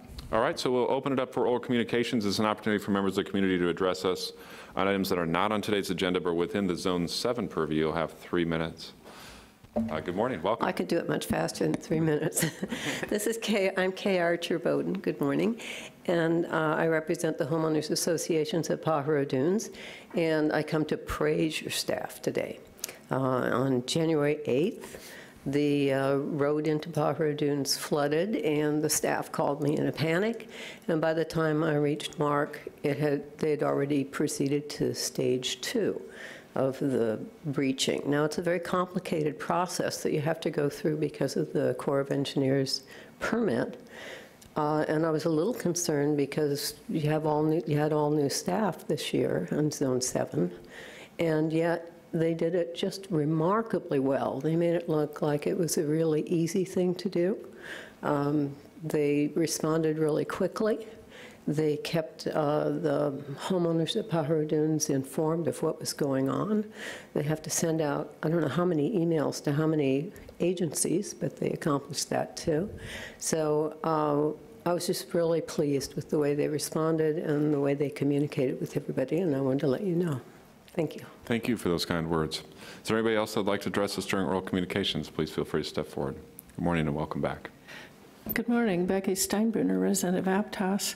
I would like to ask again that this board, the Flood Control and Water Conservation District, extend an invitation to Dr. Helen Dahlke of University of California, Davis, who's doing some phenomenal work about using stormwater runoff to flood farmlands that are dormant, and doing some excellent groundwater recharge efforts. It's happening a lot in the Central Valley, and I think we could put it to use here in our area, maybe pump some of that water instead of breaching the levee, breaching the stormwater runoff, to put it out into the fields and let it recharge the aquifer. Dr. Dahlke is doing extensive work on that, and I'd like to invite her and ask you to extend her an invitation to come and speak. We have also another person that I understand is actively working in the same respect in the Central Valley, but is local, and his name is Daniel Mountjoy. I would like your board to extend an invitation to come and ask him to give a presentation about his work here as well. Thank you very much. Thank you. Is there anybody else who'd like to address us during oral communications? Good morning. Welcome. Good morning, Commissioners. Brian Lockwood. I'm with the Pajaro Valley Water Management Agency. And I just wanted to take a moment of your time during communications this morning and provide a brief update on what we're doing at the Pajaro Valley Water Management Agency, and also extend a little praise of staff for the great communication and collaboration we've had with the Zone 7 staff in and around this effort. So the Pajaro Valley Water has been working on several proposed projects that are described in our basin management plan. These include a College Lake Integrated Resources Management Project and improvements to our Harkins Slough diversion facility and recharge operations, and then a proposed new point of diversion on Watsonville Slough that would also come with recharge operations. And so the proposed College Lake project is a little further along. We held a community meeting back in July of 2017, and then we held CEQA scoping meetings in December of 2017. And Mr. Strudley was there, and we were very grateful for his attendance. And we have submitted a water right application to the State Water Resources Control Board for their consideration. That has been noticed by the State Water Board, and protests can be received through the state through, I believe it's March 6th of 2018. Our staff and our consultants are working to develop a draft environmental impact report, which will be out for public review in the summer of 2018, and it could be available for consideration of certification by December of 2018 or early 2019 if it gets delayed. The work on the Watsonville Slough and Harkins Slough facilities, the Harkins Slough is an existing facility that's been operational since 2002. And the Watsonville Slough point of diversion would be it's a proposed new diversion on Watsonville Slough. That is about 6 months behind the effort with College Lake. So we're still doing preliminary information gathering. We've completed some subsurface investigations on the San Andreas Terrace to best understand where we can recharge more of the wet winter floodwaters as they flow through the slough system. I do have a couple handouts here. If you would like, I can leave them for you. It's a 2-page flyer on the proposed College Lake process. And that's all I have. Maybe from time to time I'll pop in and provide updates to you as we hit key points and milestones. Thank you for your time. If I could. Thank you. Since this is an oral communication situation, we actually can't respond back to him, but you can follow up individually. Thank you for those comments. Is there anybody else that would like to address us during oral communications? Yes, I'd actually like to address the board for oral communications. Mr. Strudley. I'm here on behalf of the County Public Works Department and the county's Santa Cruz County Flood Control and Water Conservation District. And I'd like to thank the Board of Supervisors' approval of the consent agenda item this morning, which had to do with a resolution that authorizes the Flood Control District to submit a grant to California Department of Water Resources for enhanced rainfall monitoring equipment. Staff at Zone 7 and the rest of the county is well aware of the sensitive financial constraints of Zone 7 and existing facilities for weather monitoring provided by the National Weather Service literally is under, the radar overshoots much of Zone 7. And so we hope that with the awardance of this grant that we would have the capability to provide some enhanced flood warning capability and emergency response in Zone 7. We anxiously await to submit that grant application early next week and wait to hear from the Department of Water Resources under their statewide flood emergency response grant. Thank you. Is there anybody else that'd like to address this in oral communications? Okay. Seeing none, we'll move on to item 2, which is the approval of the Zone 7 minutes. Are there any updates or questions to the minutes? Mr. Siri. The Mr. was absent, but I was here last time. You want to, okay, so just, we'll make him present as that addition. Is there anybody from the community that would like to address this on the minutes? Seeing none, we'll bring it back for action. I'll bring approval. I'll second. We have a motion from Director Leopold, a second from Director Caput with that change of the minutes that showed that Mr. Siri was present at the last meeting. All those in favor?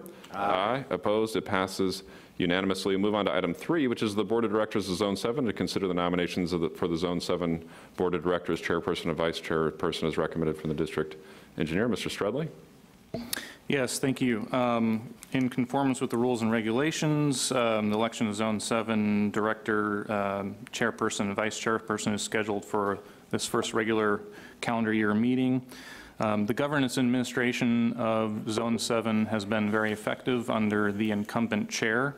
As we move through the final phases of the feasibility stage of the federal flood control project with the Army Corps, we will have numerous additional opportunities for legislative and administrative tasks at the federal and state level.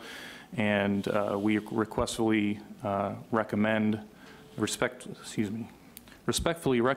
that the incumbent chair is nominated for chair again this year. And we would also find it very valuable to have representation from the city of Watsonville in a nomination for Nancy Bilicich as vice chair. Thank you. Thank you. Are there any questions?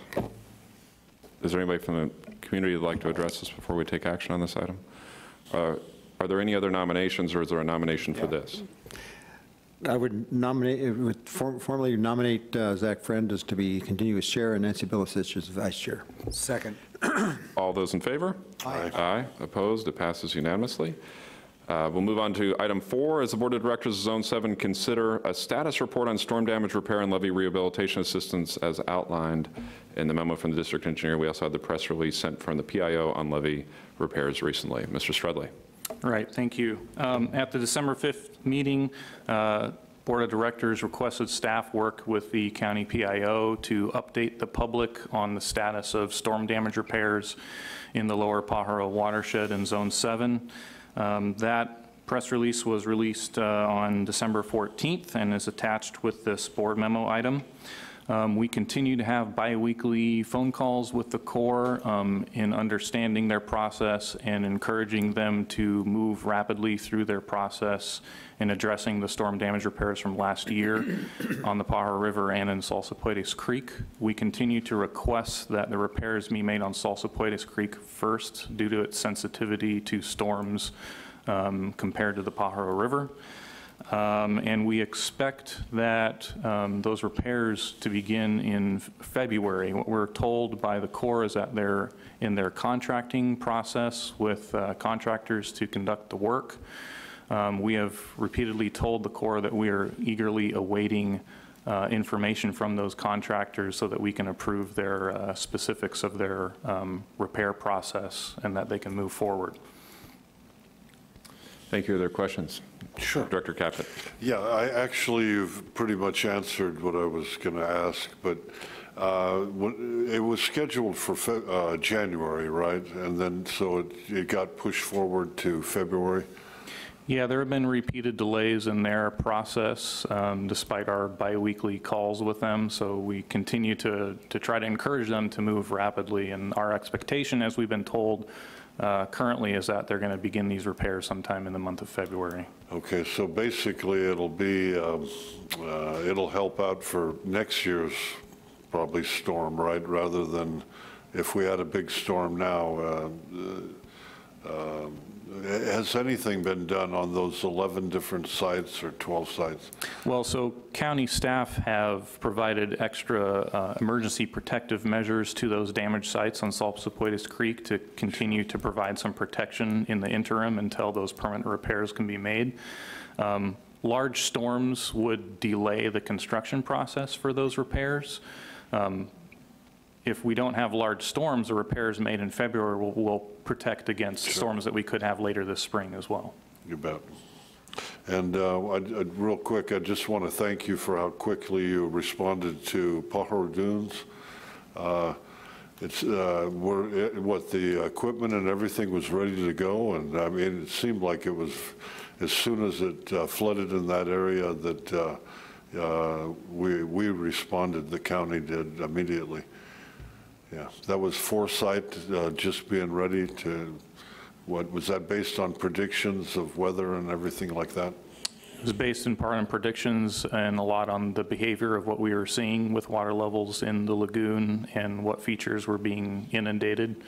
And we responded as quickly as we possibly could to ensure the public safety down in the Pajaro Dunes community. And we do have somebody there who was done well and quickly, right? Yeah, thank you. Thank you. Thank you. Any other questions on this item? Is there anybody from the community that would like to address us on this item? Seeing none, it's a consider a status report. Is that an action item that you were requesting just to accept? Yeah, we're just recommending that the board accept and file a report. Okay, we have a motion. Moved. A motion from Director Caput, a second from Director Leopold. All those in favor? Aye. Opposed? It passes unanimously, and that will end this Zone 7 meeting. We appreciate, Mr. Shearer, you coming up for this. Maybe you'll show up in the minutes this time for being present. But no guarantees until next time. Sure. The next item on the board agenda is actually a closed session. Will there be anything reportable coming out of closed session? No. No? Okay, well, the board will recess into closed session. We have a 1:30 scheduled item back here at the board dealing with the hosted rentals. We will now go into closed session.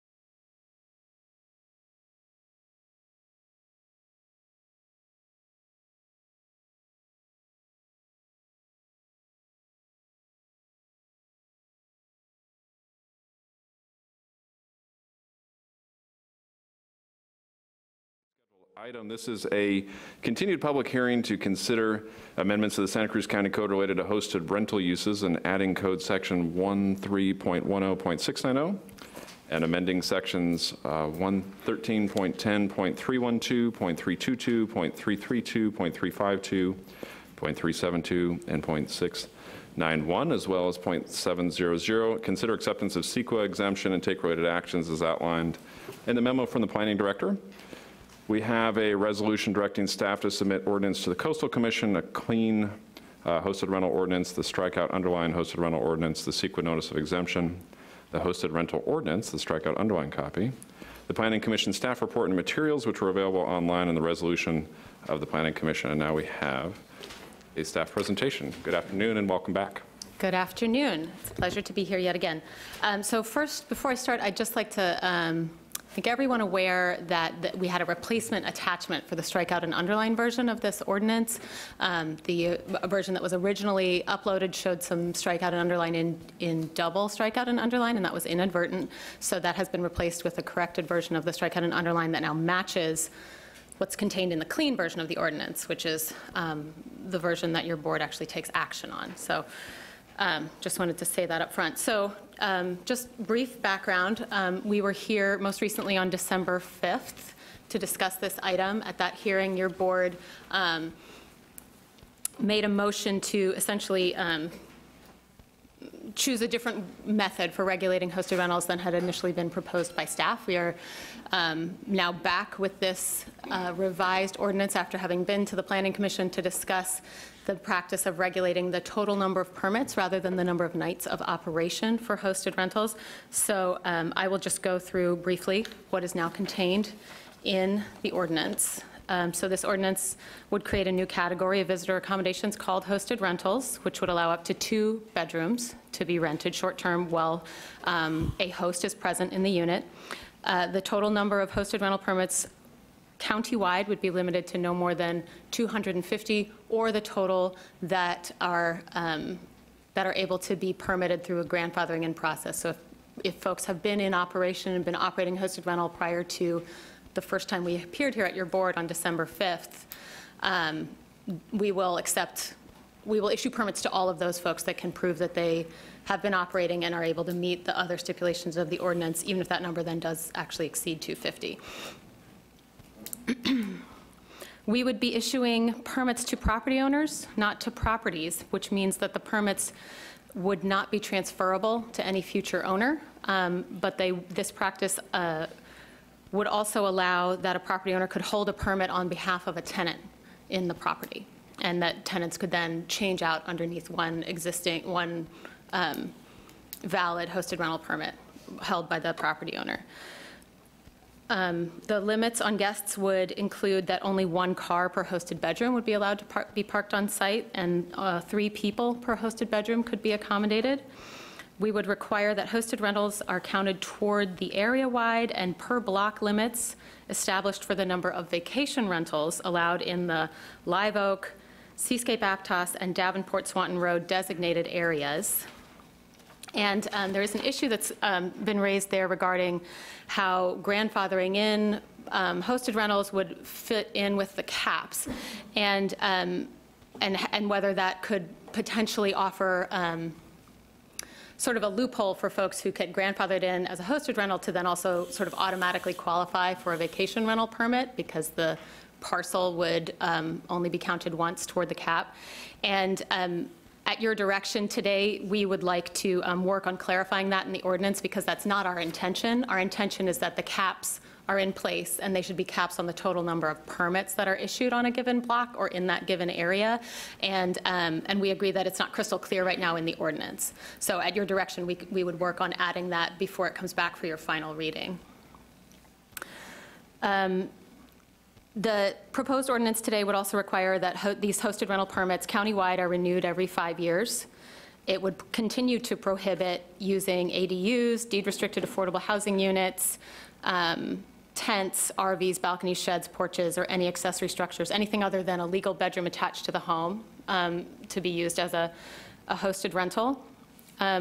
We would allow a single commercial stay of up to 7 days per year without the requirement for a permit, and we would require operators to obtain a transient occupancy tax, TOT tax certificate from the county tax collector and either pay TOT or ensure that TOT is paid on their behalf, such as is the case if property owners are only listing their hosted rental through Airbnb, that tax is paid on their behalf.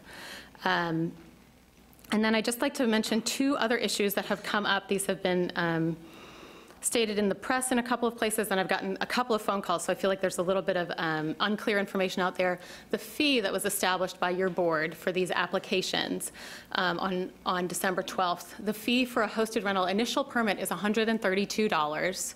The fee that was established for renewal is $198, and that's based on the staff time that would be needed to process those permits. There would be some other, fees that apply to all of our permits, the general plan fee and the technology fee. But in general, applying for a hosted rental permit would not cost more than $250.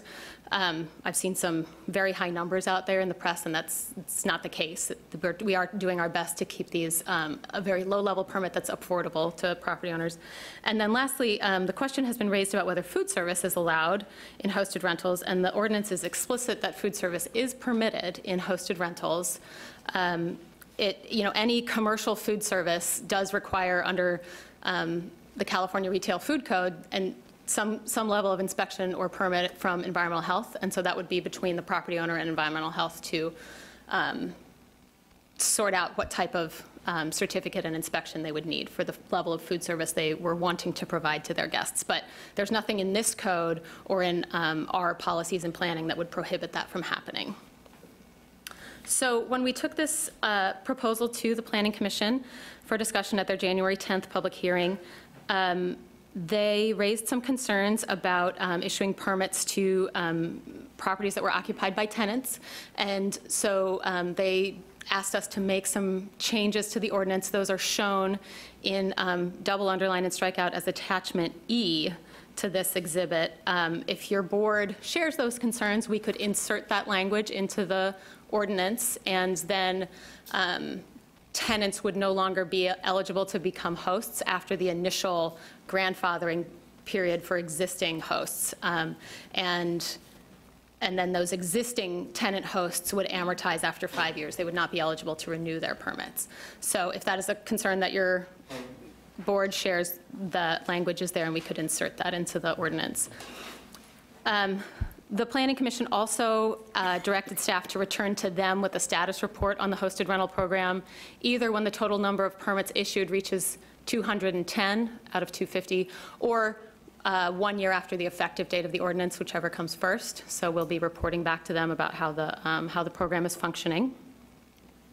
Regarding CEQA, there's been a notice of exemption prepared, and that's included with your packet today. As far as Coastal Act compliance goes, the Coastal Commission submitted pretty extensive comments on the December 5th item when we were here before. They had some concerns about limiting the number of nights of operation, and it is our understanding from staff that they are more comfortable with an overall limit on the number of permits, and they will be following our check-in with the Planning Commission a year from the effective date of the ordinance. So our next steps following today's hearing, if your board takes a final action today, we will then be submitting the ordinance to the California Coastal Commission for review. And when the Coastal Commission takes their final action, then the ordinance would take effect countywide. And as it's currently written, that would open a 90-day registration period, would begin for existing hosted rentals to come in and get their first permits. And we would ensure that the registration period is noticed on the county website and publicized through other county media resources so that everyone is well aware. We would send email to everyone for whom we have email addresses. We would reach out to Airbnb just to make sure that everyone has plenty of time to submit their application and get their initial permit. So with that, our recommendation to your board today is that you reopen the continued public hearing on this item, accept the CEQA notice of exemption, which is attachment D, not attachment E, as it says here in the memo, adopt the resolution directing staff to submit the proposed ordinance to the California Coastal Commission, adopt the ordinance amending County Code Sections 1310, 312, and all the rest of them that we've already read into the record, and creating the Code Section 1310, 690 regarding hosted rentals in concept, which is included as Attachment B, and then direct the clerk to place the ordinance on the next available agenda for its second and final reading. And we are available for any questions. Thank you. Are there any questions from supervisors before we reopen the hearing? Supervisor Leopold. Thank you, Chair. Thank you for the report, and I appreciate the comments that were made by the Planning Commission. I'm not sure I agree with them, all the changes, but I'm glad that they look at this carefully. I did have a couple questions I wanted to ask. There's a reference in the staff report and in the analysis about whether someone could apply for both a hosted rental and a vacation, or a vacation rental permit. It seems to me that you would choose a vacation rental permit or a hosted rental permit, not have both of them. Well, so based on the definitions of the two uses, they're different uses.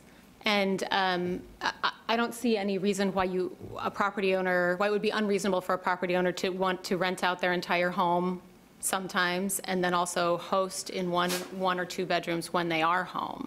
So that's based on the definitions that we have of these two uses, that if they wanted to do either one of them, they would need a permit for that activity, and that the permit for one activity wouldn't authorize them to do the other activity.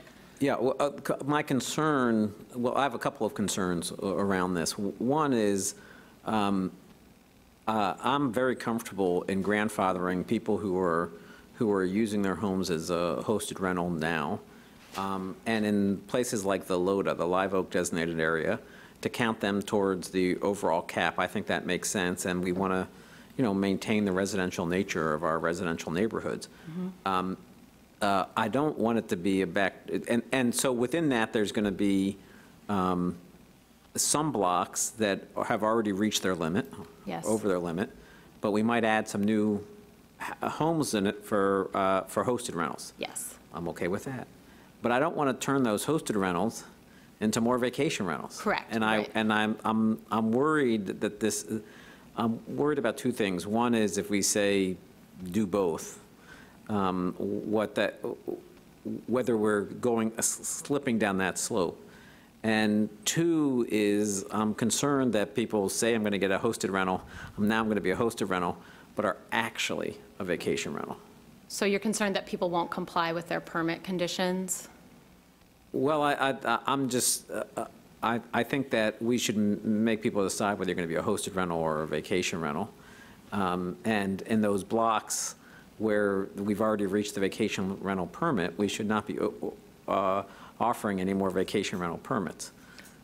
We agree with you on the second point, and we'd like to work on some language to add to the code at your direction today, okay, that would clarify that, because that certainly is not our intention to allow, a block that's maxed out to, add a vacation rental simply because a hosted rental was grandfathered in. That's not the intention of the ordinance, and we agree it could be made more clear that that is not allowed under the ordinance. In terms of allowing, some other property anywhere in the county to hold both permits, at your board's direction, we can make a change. I don't see any inherent conflict in issuing permits for two different activities on the same parcel. Do you have anything to add, Paya? No, I think that was well stated, and that the slippery slope is, that's a legitimate thing to think about. We will be providing enforcement, as needed, and if somebody was operating a vacation rental but had a hosted rental permit, that would be a violation. Yeah, so I say this not because there's probably people in the room who would game the system, but we have had very creative people figure out ways to try to get around some of the limits that we already have enacted around vacation rentals, and I'm trying to limit that where I can reasonably. It takes me to the second line of questioning, which is, do we have reasons to deny someone a permit or a renewal of a permit? I'm assuming that people who come, we're going to offer permits.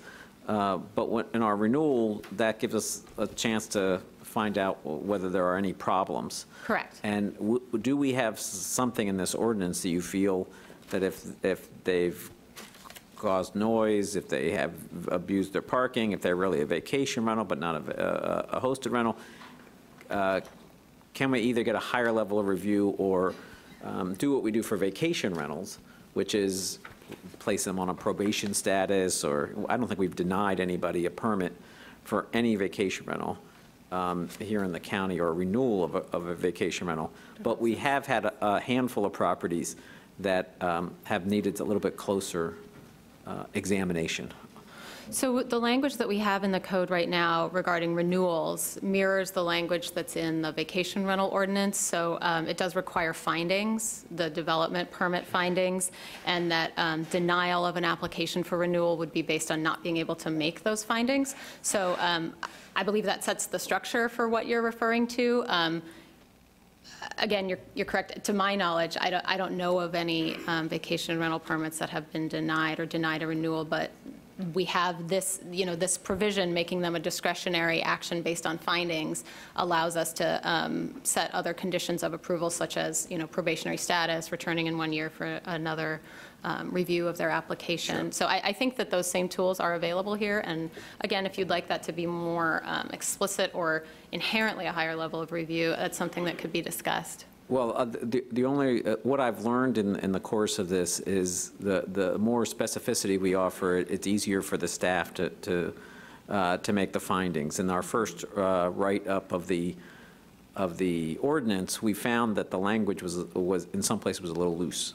It actually takes me to my third thing that I want to talk about, which is parking spaces. Okay.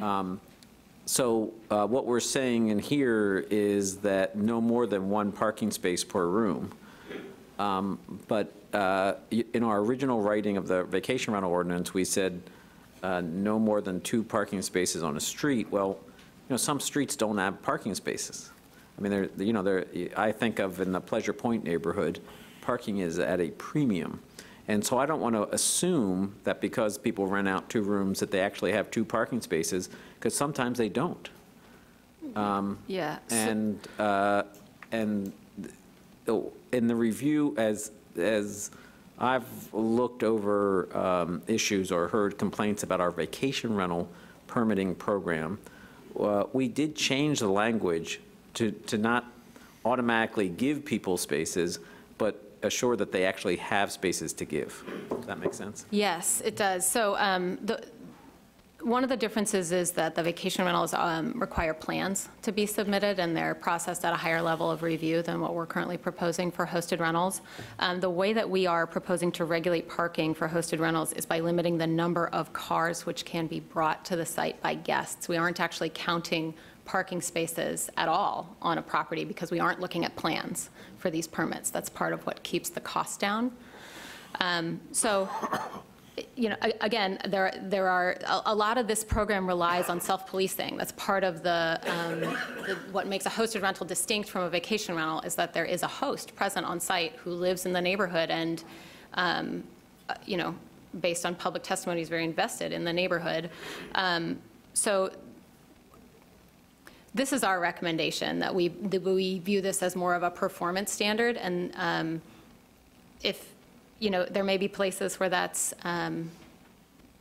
insufficient. It's really hard to know right now based on what we know about the number of potential hosts in the community. Yeah, so I'm just trying to identify issues that have come up in the vacation rental program. Yeah. And I may be comfortable with this language, but we will find out over time that if that assumptions that we're making are inaccurate, that we may need to come back and better define that, because in heavily impacted neighborhoods, there just isn't parking. I mean, that becomes a problem. That is something that we can specifically look at when we report back to the Planning Commission. We can determine whether we've been having parking complaints about parking impacts at that point. Okay. Thank you. Thank you, Supervisor Leopold. Supervisor Caput? You bet. Thanks.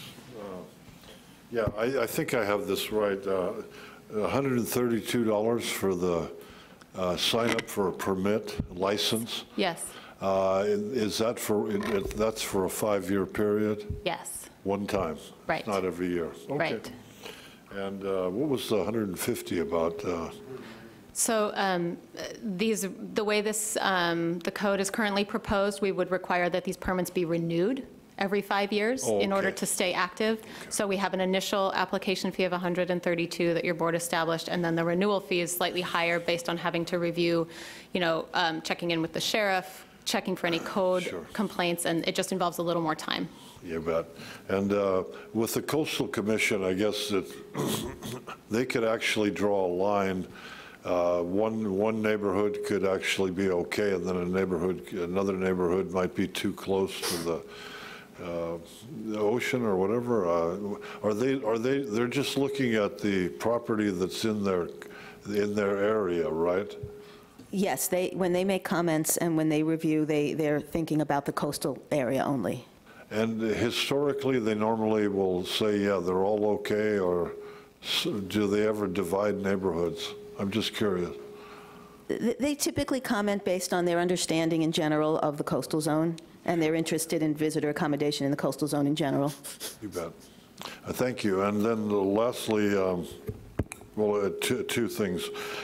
What brought us to this point? I know we want some money out of it, of the county, but were there complaints about the way it was going for the last, years without any regulation?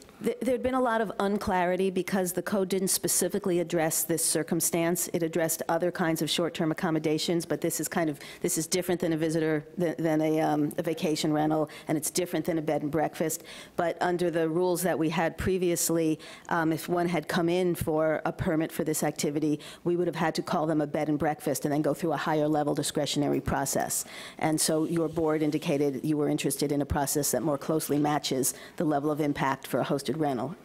So it's totally different than vacation rentals, which brought us to regulate that because there were a lot of complaints about big parties and stuff like that.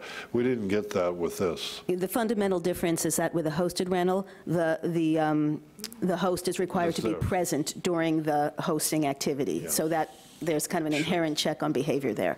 And the 250 days that we came up with, but 210 is going to be 250 permits. Permits. We're not regulating nights of occupancy. On the days, do we have any limits? No. None. Okay. That's pretty much it. Thank you, Supervisor Caput. Supervisor McPherson, then Supervisor Coonerty. Yeah, just to clarify, now, who are we grandfathering in? I'd like to grandfather all those who are hosts today. Yes. That's how it's written now. Okay. And tenant or property owner. Or property owner, okay. Right. And we would have a report back on this, and did you say 1 year? Well, we'll be bringing a report back to the Planning Commission in a year, either 1 year from the date of the effective date of the ordinance, or at the point when we have issued 210 out of the 250 permits. We'll be bringing a report to the Planning Commission. Okay, so there's nothing to do with 250 at this point then? Well, 250 is the cap on permits that would be available. So we believe that the total number of existing hosted rentals in the county is somewhere in the neighborhood of 175. So in that circumstance, if we get 175 folks that come in, they're established as existing hosted rentals, they get their permits, then we would have, another 75 permits to issue to new hosted rentals. And after our initial, period of bringing folks in under the grandfather clause, then we would be able to start issuing permits for new hosted rentals. However, we don't know exactly how many hosted rentals we have, and maybe we have more than 250. So if we get, 251 people that come in and can prove that they're existing and meet all of our code, we would issue all of those permits, and there would be nothing left for new hosted rentals at that point. Okay, because I'm pretty sure there's more than 250. I think there's 4 or 5 times, maybe more than that out there. Now, I don't know. I just, so what if 1,000 came in? What do you think? Then we would. If they could meet, the way the code is written today, if they could prove that they've been paying TOT, they could prove they meet all of the standards, it's a legal bedroom, it's attached to the house, the host is present, all the, they conform with all of our standards, we would issue them permits. That's the way it's written now. Okay. And then through attrition, we wouldn't issue any permits for new vacation rentals until that number fell below 250. Okay. Supervisor Coonerty. Thank you for your work. Supervisor Leopold's questions, one of the, it triggered a memory, which I couldn't find in the draft ordinance, which was a requirement that essentially they post, in the photo area and then in the other area that it's hosted rental permit number XYZ. And is that not in the ordinance, in the draft ordinance? I couldn't find it. That is true for vacation rentals? Are you saying you saw it in an earlier hosted rental version? No, I remember making that direction at the last meeting for the hosted rental. I don't believe that's in here now, so if you'd be willing to re-articulate that, we could do that prior to the And just so I understand, for the vacation rental, what's the requirement of where it's posted? I think it has to be visible from the street. Right. Because it serves the function of also identifying who the 24-hour contact I'm is. talking about on the website. Oh, I'm sorry, let's start over. I'm sorry, on our website? No, on Airbnb. When they advertise? I don't think there's... Other communities have done this. Yes, other communities have done that. It's like a photo, it's in one of the photos, and it has to be in the first several sentences. Yeah, no, we have not, I don't, in neither of the hosted rental ordinance or the vacation rental ordinance, we don't talk about the requirements for advertising, which would be a reasonable thing to talk about. Okay, thank you. Council, maybe you have, I know that you've worked on this. I can't remember as I sit here if our agreement with just Airbnb has this requirement in it, but I can go get it while you carry on. But we don't have agreements with VRBO or any of the other listing agencies, and they control the listings.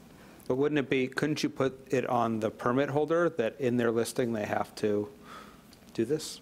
But typically, the permit holders are using these platforms that they don't control, like VRBO and Airbnb. But they post photos, so this would be a photo that they post. That you could do. Yeah, that's what all I mean is that in the series of photos you show to your place, that one of the photos be, hosted rental permit number X, and then in the first 4 sentences of description, this is a hosted rental permit X. To the extent the permit holder can control that level of what goes up on these websites that they don't control, I think that you're within your, it's within your jurisdiction to do that. I'm going to go get the Airbnb agreement and see if it requires this, because I can't recall. Okay, thank you. Can I get a sense of how many people are interested in speaking to this item, just so I can know how long we'll have to do? Okay, so we're going to reopen the public hearing. If you could line up, that'd help expedite things. We'll have 2 minutes for each comment on this item. I appreciate everybody coming back today on our scheduled item. I appreciate your willingness to speak again. Just state your name and go ahead. You'll have 2 minutes. Good afternoon. Welcome. Thank you. My name is Kitty Marachi. As a volunteer for Save Our Shores, I learned the importance of training people, teaching people about nature so that they help provide, they help preserve it. The Nature Conservancy has put out a request to the coastal counties in California to increase the amount of camping available to the public, because when people experience nature firsthand, they're much more likely to support its preservation. And you know that camping in Santa Cruz is very limited, but Airbnb has provided a way for people, especially people who live in the Bay Area, to be able to camp here, to stay out in nature, and to really de-stress and experience the wonders that we have to offer. And I think you'd probably rather have them visit here than to move here. Most of the guests that are out, that come visit these places that are out in nature, are from the Silicon Valley or from San Francisco area. And so they don't come here, just to hang out for a day if they have to stay in a hotel. But when they have a place out in nature, they tend to stay longer, and they spend a lot more money. These type of listings are actually the most popular on Airbnb, so it's a little disturbing to me that you are completely removing them from the entire possibility for people to stay there.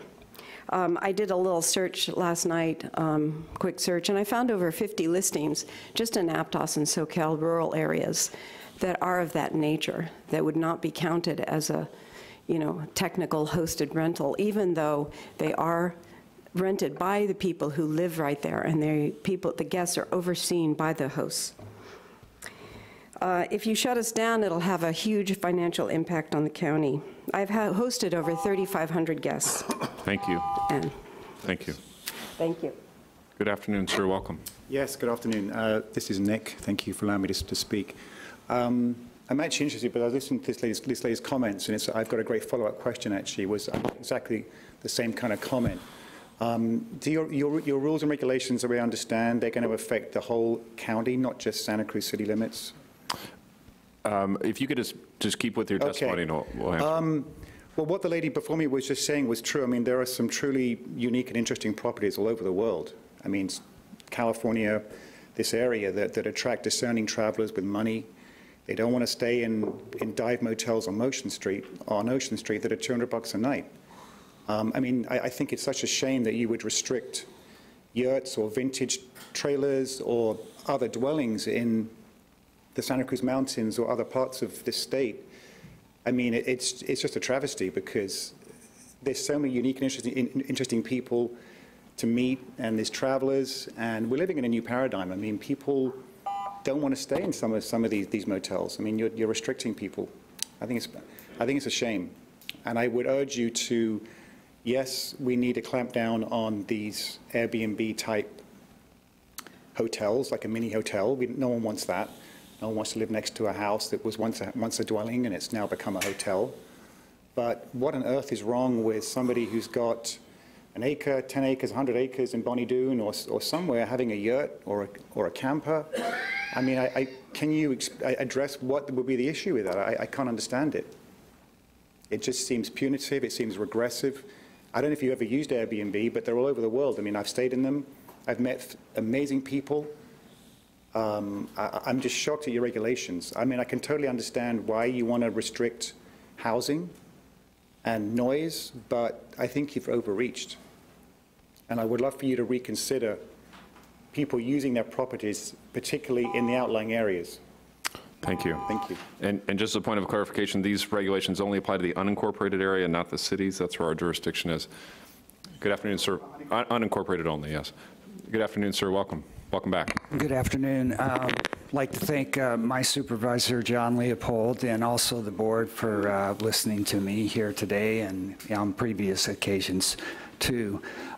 Just in answer to Greg Koppett's question, it's my understanding from everyone involved in this, including the Planning Commission, which hasn't been particularly favorable to any of this, that none of this is complaint-driven. That's because the fact that they're hosted rentals it makes it self-regulated, very well regulated, because this has been going on for many years with no complaints, a well-regulated system. But despite the fact that I think this interferes with personal property rights, I'll set that aside. There seems to be a problem that the county doesn't understand. There are two different areas of the county, the heavily impacted areas and everyone else. Parking is not an issue in my neighborhood. I can put 2-3 cars in my driveway with no problem. I think there could be a way to look at things differently if we separate those sections of the county from the heavily impacted areas. Just before my time runs out, I also think the 250 permits is arbitrary. It's not clear, and I don't think anyone in front of me here is clear on whether, if there are 500 people that are going to be grandfathered in, but there are only 250 permits, what does that mean? Are we talking about 250 permits in addition to everyone that's going to be grandfathered in? And I just would like to see no limits on permits. Thank you. Thank you. Good afternoon and welcome. Thank you. My name is Georgina Monahan. I live in Live Oak, and I'd like to ask you to reconsider the part of the ordinance that combines the vacation rentals and the hosted rentals to determine whether or not the 20% in a neighborhood has been met. I live in a cul-de-sac, and there are 8 houses in the cul-de-sac. I'm the only person who lives there full-time.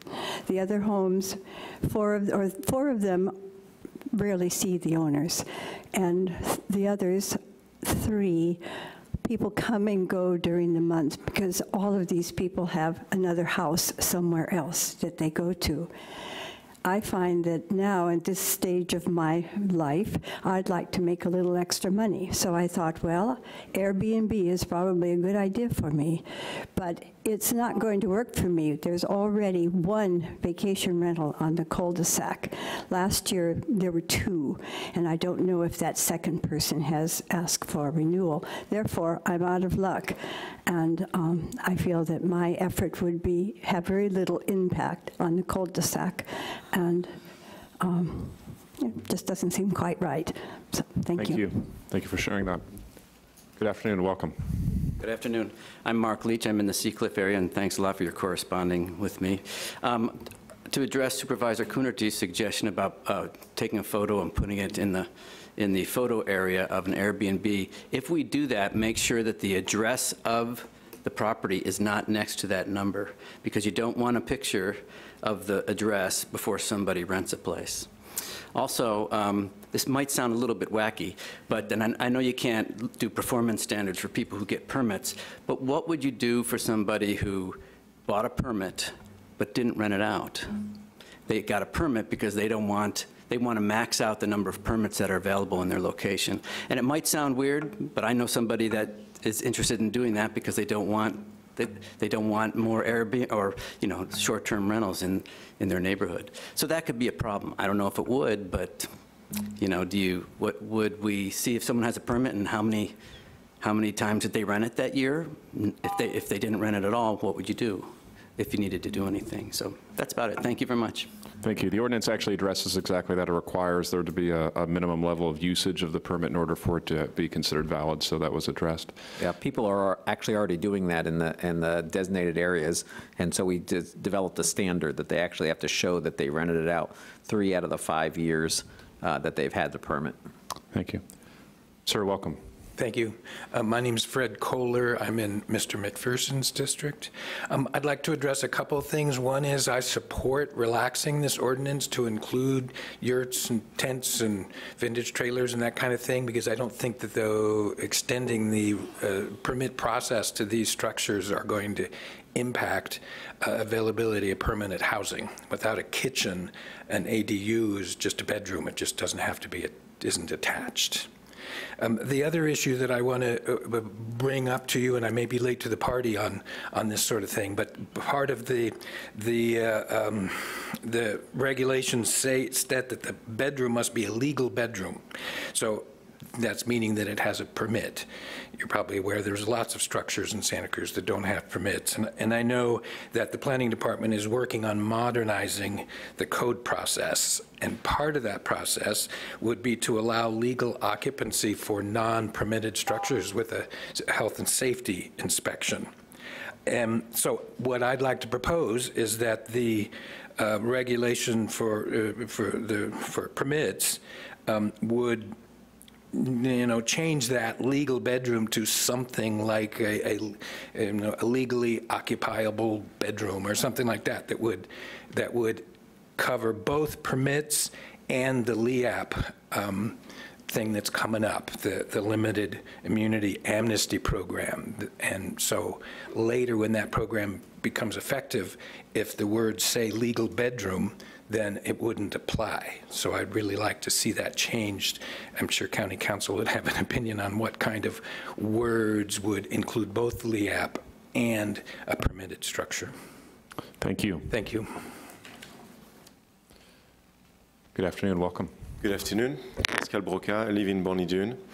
I live close to UCSC, so I mostly rent at the beginning of the quarter to students who don't have lodging yet, so they come to my place for a short period of time. At the end of the quarter, I rent to students who are out of time, far away, but they have exams and they come to my place to stay there, close to campus. And I also rent to parents coming for their graduation. There is no parking problems in the countryside. I live in Bonnie-Doon. The impact on the neighborhood is very positive. I think that I'm doing something good for the community. I am thinking of expanding and having a third bedroom. Right now I have two. But that means that I would be out of this regulation. So that's a problem for me, and that's a problem for the students and the parents. I would like them to be able to come to see their kids graduate and have as many cars as they want. There's plenty of space. So I think we need to make a difference between a location like Bonnie-Doon and a coastal area, more dense. Then I want to react on Greg's point about what brought us to this point.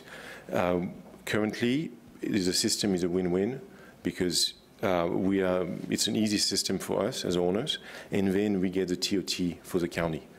Now, this proposal will lead to a reduction in the TOT, and so I would like to ask you the question, have you calculated how much money we're going to lose because we're going to shrink the tax base by putting in place this proposal? Right now, my belief is that we should try to broaden and expand the tax base and try to include as many people, and it's a very easy system right now. Airbnb pays TOT.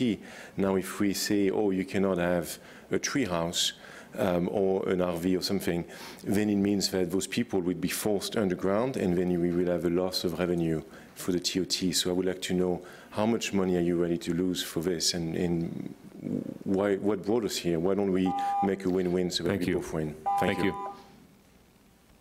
Good afternoon. Welcome. Good afternoon, Mr. Supervisor. Supervisor friend, I'm hoping you'll give me slightly more than 2 minutes because I'm being two people. I just got to keep it to 2. I'm sorry, to make sure that everybody gets a chance. Well, let's restart the clock, though, make sure she gets full 2. Thank you. First, I'm pretending that I'm Patty Amarenti because she couldn't be here today, and I said I would. She's concerned about the Planning Commission recommendation that tenants not be allowed to renew their permits. Tenants in California law have what's called full possessory rights, which means the same right to quiet enjoyment of their rental properties as owners. She believes it's a violation of tenants' rights to discriminate against tenants when they come up for renewal. And she says, doesn't this make a complete mockery of the original reason for this ordinance, which is to help maintain more affordable housing? Why then, after a short period of time, take away a tenant's ability to make their rentals affordable by hosting? Now, speaking for myself, Nancy Killey, I think Patty's point about making a mockery of the original purpose of this ordinance, which we were told was to help maintain affordable housing, is such a good one. Under this proposed ordinance, fully 2/3 of the people currently using Airbnb to supplement their income will lose their right to do so. Why? Because their room over a detached garage or a slightly detached guest room, neither of which has a kitchen and therefore could never become a long-term rental, are not bedrooms within their homes. So many of these Airbnb spaces are in rural areas where parcel size makes concerns about the number of cars and neighborhood impact silly. Why must these people be denied a way to make their property affordable? These alternative structures are still part of their home space. They still monitor guests because the guests are at their house, just not within their 4 walls. Can't this intelligent and concerned board come up with a way of helping these people so that it also lets them continue to contribute the approximately $1 million the county stands to lose in TOT income, money which benefits the entire county if these units are forced to go away? Thank you. Thank you. Good job. Good afternoon. Welcome. Hi, my name is Kathy Kress, and I've acted as the head of this group for the entire time, or not half the time. I want to tell you thank you so much for all of you being so open to communicating with us, for meeting individually. I think in many ways changing your opinions by listening to us. And I think, as many people said, and I said in my letter, I was so grateful that I saw government acting in the way that I want government to act, and that you have open communication. I think what we have here is two things about the draconian unaffordability of California. One is obviously what you see here are a lot of seniors who don't have defined pensions again, and a lot of young people who bought houses and can't afford to keep them. And the second thing is, as the Coastal Commission pointed out, you have people who can afford to come to the shore, as I used to call it, New Jersey, and not be in the top 10%. So thank you very much, and I hope we can continue to have a dialogue with you. Thank you. Thank you. Good afternoon. Welcome back. Yeah, hi, I'm Brian Sanford of Felton. I think I'll be really brief because I think I heard something that addressed my concern. Supervisor Friend, I remember last time when we put up your written proposal how to modify the ordinance, there was a statement I noticed about it only allowing one parking spot per unit, if I read it properly. Maybe I didn't. But am I to understand, this turns into partially a question, I just want to make sure as someone lives in an unincorporated area where I have parking for 4+ cars on my property. I think I heard someone say earlier today that the current ordinance reads that it would be one parking space allotment per room. That's Thank correct. you. That's what I want to know. Thank you. Good afternoon. Welcome. Hi. Hi, my name is Roger Powell. I live in Felton, and I'm a tenant. And it sounds like I'll be phased out after 5 years. So that's my main concern. I've been paying my taxes. I've been doing the Airbnb hosted for about 4 years now, and it sounds like with the new thing, I'll be phased out after 5 years. I've been a family-owned home, so I'm not going to, I'm never going to actually own it, but I'll, that's my concern, is being phased out. Thank you. As a tenant. Thank you. Thank you. Good afternoon. Welcome. Hello, I'm Susan Howe, Zach Friend. Thank you for being our supervisor and all of you. I've spoken before. The main reason that we're doing this, my husband and myself, is financial for a short period of time. So after 5 years, someone else can have my permit. I have no intention of renting it out to anyone after that purpose. We could have 10 cars in our driveway. When I do open studio, I can have 20 cars. When you live out in the hills, you have a lot of space for alternate methods of inviting people to come enjoy our county, and that's what we've been doing, and we've been enjoying it.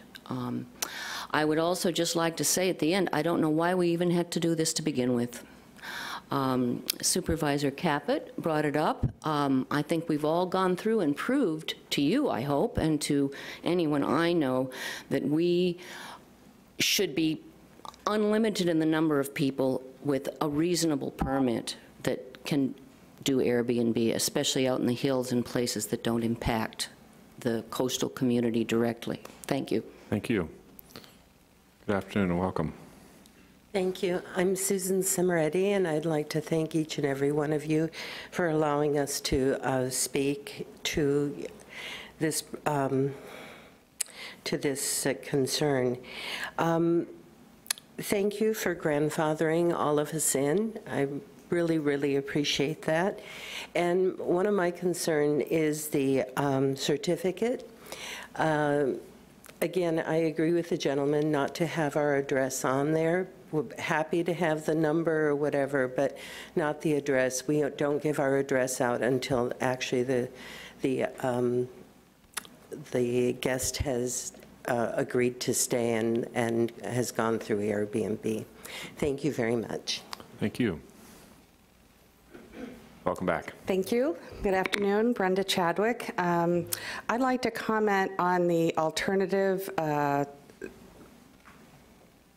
sites, anything like a yurt or a trailer. You know, a lot of people don't want to come and stay in a sterile hotel in Santa Cruz.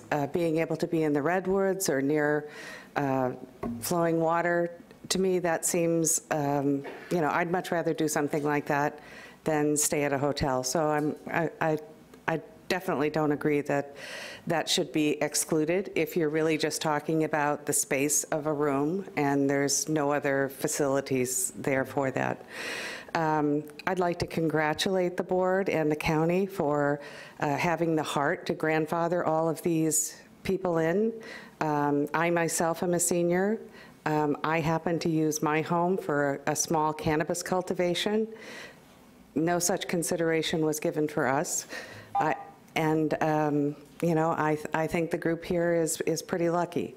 Hopefully, as time goes on, there will be a new ordinance related to the legal cannabis that's allowed here in the state and the county. And my hope is that you look at it and consider, because we are such a small county geographically, let's look at ways that we can have smaller cultivation sites, allow people to use the investment that they've made in their home to supplement their income. I'm in the same place. I have a very limited amount of money coming in, and growing a small amount of cannabis is what's kept me and my husband in our house for the past 8 years. So thank you very much. Thank you. Thank you. Good afternoon, welcome. And thank you for this opportunity to speak to you. I'm Peter Shadlowski. I've been a resident of the 1st District since I moved here in 1976. And I've chosen to have relatively low-paying jobs in my career because I like to walk. So I was paid as a mailman in the Lower Ocean District and as a park ranger at Pinnacles National now Park. But my income is relatively low because of that, my pension, my Social Security. But that's okay. But I have had to supplement income by renting out rooms in my home, which is just outside of the LODA. But by doing so, with my wife and I, 5 children and 6 grandchildren, they had no place to stay with us because our rooms were rented out. Airbnb came along in our lives 3 years ago, and it's been a blessing.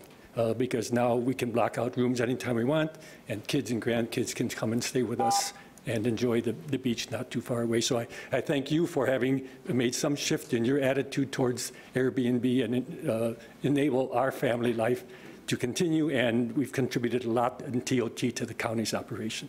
Thank you. Thank you. Thank you. Good afternoon and welcome. Hello, my name is Ed Borowick, and I'd like to thank you guys for making the permit process reasonable, because otherwise it would blow us out of the water. As you know, mostly everybody here is actually supporting their ability to live in Santa Cruz in the houses that we owned here for so many years. The only thing that concerned me in this one is, why limit the number of permits? You know, I mean, do you have to get your hands in every single control of everything? It'll probably be self-controlling. Airbnb is self-controlling because we comment on our guests and our guests comment on us and how our places are and how they look and stuff. So thank you very much for being reasonable. Thank you. Good afternoon and welcome back. Hi, my name is Janice Rodriguez, and I'm a realtor here in Santa Cruz. I also am a vacation rental manager. I have relationships with both hosted and non-hosted owners. I was reading the proposed ordinance and have 2 concerns. One is combining the hosted, non-hosted, and designated areas. There are 2 different types of rentals completely, as you know, and you've made accommodations regarding them in other areas of the ordinance, and I don't understand why it can't be the same regarding the designated areas, because the host is present in those. So I think you'd really be limiting people who can or need, you know, to host on site. And the other thing is not including rooms outside the home, like above a garage. I know someone who's a retired teacher, and she would be devastated if she had to stop doing what she's doing because it's helping her income. So, and it's just above the garage. Thank you. Thank you.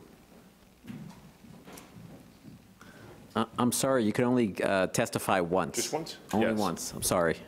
Is there anybody else that would like to address us during this public hearing? Seeing none, we'll close the public hearing and bring it back. Oh, I'm sorry. Is there somebody, please? We're going to not close the public hearing. We're keeping it open for this last speaker. Sorry, my printer was on the blink, and I'm struggling with my my laptop. My name is Sharon Himmelsbach, and Supervisor Friend. I'm in the Rio Del Mar district of the Coastal Zone. I really appreciate your time today, everybody, and it's been a privilege and pretty exciting to be part of the democratic process that you know, we've seen in this whole situation. So I'm really grateful to be here. I attended UCSC as a reentry student, and I've lived here for 24 years. I have really deep roots in the community. I've done over 1,000 hours of volunteer work here with rehab and recovery centers, as well as teaching meditation and pain management to other people with chronic illness and chronic pain like me. And I have been permanently disabled since 2001. I used to make a good income in high tech, but that went away when I was told I'd never work again, and Airbnb is allowing me to stay here. So what I'm most concerned about is that I was a renter for about 20 of the 24 years that I've lived here. It's almost a fluke, and a lot of hard work and savings that I have a home. But it wouldn't take much for me to lose that home and become a renter again. And if that happens, probably the only way I could stay here would be to continue as a hosted renter, get a lease, get 3 bedrooms, and what would happen is I'd have one, you know, subletter permanent resident and one hosted rental room. I really want you to consider that in our society, it's axiomatic, the more money you have, the more power you have, and the more political voice you have. And I think this is a chance for us to reverse that and say that renters who generally have less money deserve just as much, just as many rights as the homeowners. Thank you very much. Is there anybody else that would like to address us in the public hearing? All right, then we are now going to close the public hearing and bring it back to the board. Supervisor Coonerty? Sure. Well, before I make a motion, I'd like to just ask a question. There was questions about camping, yurts, RVs, tree houses. Can you discuss that? Using RVs as a first example, there are other rules in there. You're not allowed to sleep or use an RV as an external bedroom in general terms. So it would be yet more different to allow that as the use as a hosted rental. And in fact, we'd have to come up with some scheme to allow them in the first place in order for that. And tree houses, yurts, other vehicles, those are all things that right now don't get building permits as dwelling units, and so we haven't gone through the process of building inspection and vetting and whatever notice there is in a community to create, to create a dwelling unit. So those processes would need to happen, or we'd need to change many other parts of the code to make that possible. It wouldn't be just a change to the hosted rental ordinance, and it'd be a big departure. Probably also the general plan. And the general plan as well. Okay. The second question is for County Council about this question about if it's permitted bedrooms versus bedrooms that are somehow legalized. So the ordinance doesn't use the term permitted. The ordinance uses the term legal. So I think, you know, we would need to look at how that intersects with the LEAP program to determine whether a particular bedroom is legal. But I think it's of note that it doesn't use the term permitted. Okay. So in that case, I'd like to move the staff recommendation with the additional directions. And just for clarity, so the staff recommendation does not include the Planning Commission's limits on rentals. So the renters would be able to participate in this and wouldn't have a sunset. With the additional direction of giving you the opportunity to create the clarity around this around the cap issue and how the two interact, I am interested in having those hosted rentals count towards the cap. Okay. And I'm okay with people having two different permits, but I don't want to create the loophole that Supervisor Leopold was talking about, is the direction I want to go. And then the additional direction of having hosted rental and a permit number in a photo and in a text. So it doesn't have to be a literal picture of somebody's permit.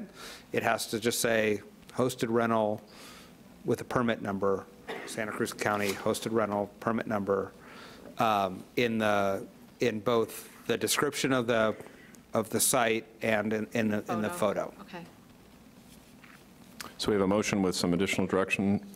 I'll second the motion. Is there additional discussion on this item? Yeah, I'm sorry, Supervisor McPherson. Yeah, I'm concerned about the cap. I just think there, as I stated in the earlier discussion that we had a month ago, I think there's some hosted rentals that have been taken place without paying the TOT, and that's too bad. And so I don't want to, let them go, so to speak. But on the other hand, I think a reality check is that there's going to be many more than 250, and I know we're going to go up and then come down to that number possibly. But I'm really bothered that there's going to be a lot of people that have been doing hosted rentals that should have been paying taxes maybe and didn't. But I'd like to see them know that this is a new ball game, and that if you want to have a hosted rental, you're going to have to start paying the TOT. And so that's why I would like to allow this to expand to anybody who has been doing this, and even if they had not been paying the TOT, to be allowed that opportunity to get into the game at this point. It's not usually the way I like to do things, but I think the reality of it is this is going to have a tremendous impact on a lot of people in this county that would pay the TOT if they were allowed the opportunity, and I think it's going to be a lot more than the 250 that we're going to get to in the long run. So I'm going to have a problem with the motion probably. Ms. McCrae, did you want to add something to this? Thank you. Our agreement with Airbnb currently has Airbnb as the TOT certificate holder, not the individual property owners. Therefore, Airbnb pays based on geography. So whether or not anybody who is running a hosted rental has a certificate for TOT, it doesn't matter, because we are getting, based on the map that Airbnb has that we audit twice a year, we are collecting the TOT from current hosted rentals ever since our agreement with Airbnb went into effect. It's a different answer for any other platform, but for Airbnb, we are getting that money. And if I could just add an additional clarification, the ordinance as it's currently written would allow anyone who had been conducting hosted rental activity without advertising on Airbnb and therefore paying TOT, and without paying TOT on their own, it would allow them to retroactively make TOT payments if they can show, if they have other means of proving activity, rental activity, and we would then allow them to register as an existing. This is what would happen when we first had our vacation rental ordinance. So we said if you can show activity, we're going to believe you. Right, come in and pay your taxes, and then you can register. And we did ask them to come, that when they came in and said, well, I don't have way, then I think the then treasurer tax collector said, make an estimate of what you think you should be in the TOT.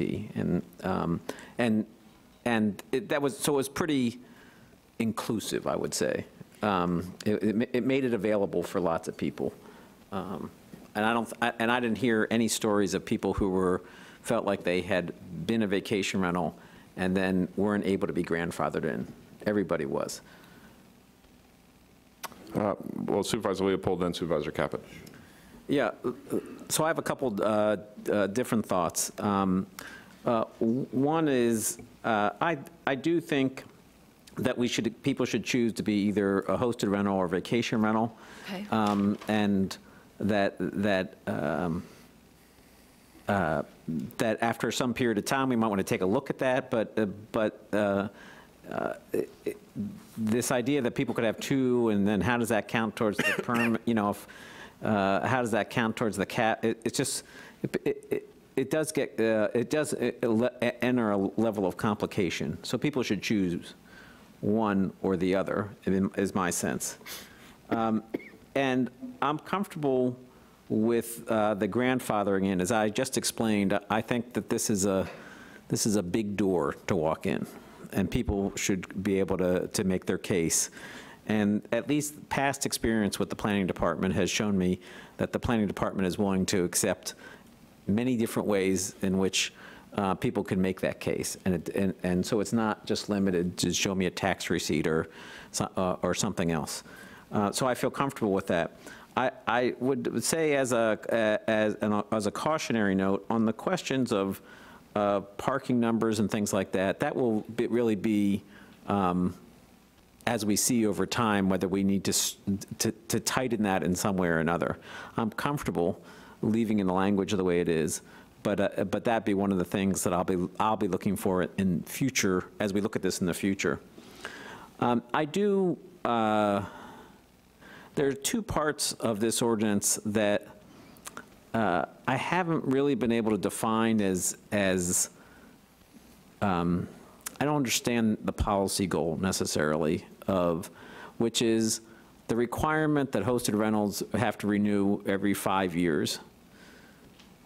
Because I don't understand the distinction between that and a vacation rental. If you're in Bonnie Doon and you have a vacation rental home, you've applied for your vacation rental permit, and it's an entitlement with your land forever. And if you live in the Live Oak designated area, then you have a 5-year limit because we have these caps and we want to make sure that there's turnover. So that makes sense to me. I understand that. But to have all hosted rentals have a 5-year renewal, that part doesn't make sense to me. I could see again in the designated areas, and I'd be curious to hear from my colleagues if there's something I'm missing there. The other part is the arbitrariness of the 250 number. I don't know how many hosted rentals there are. We've heard lots of different numbers.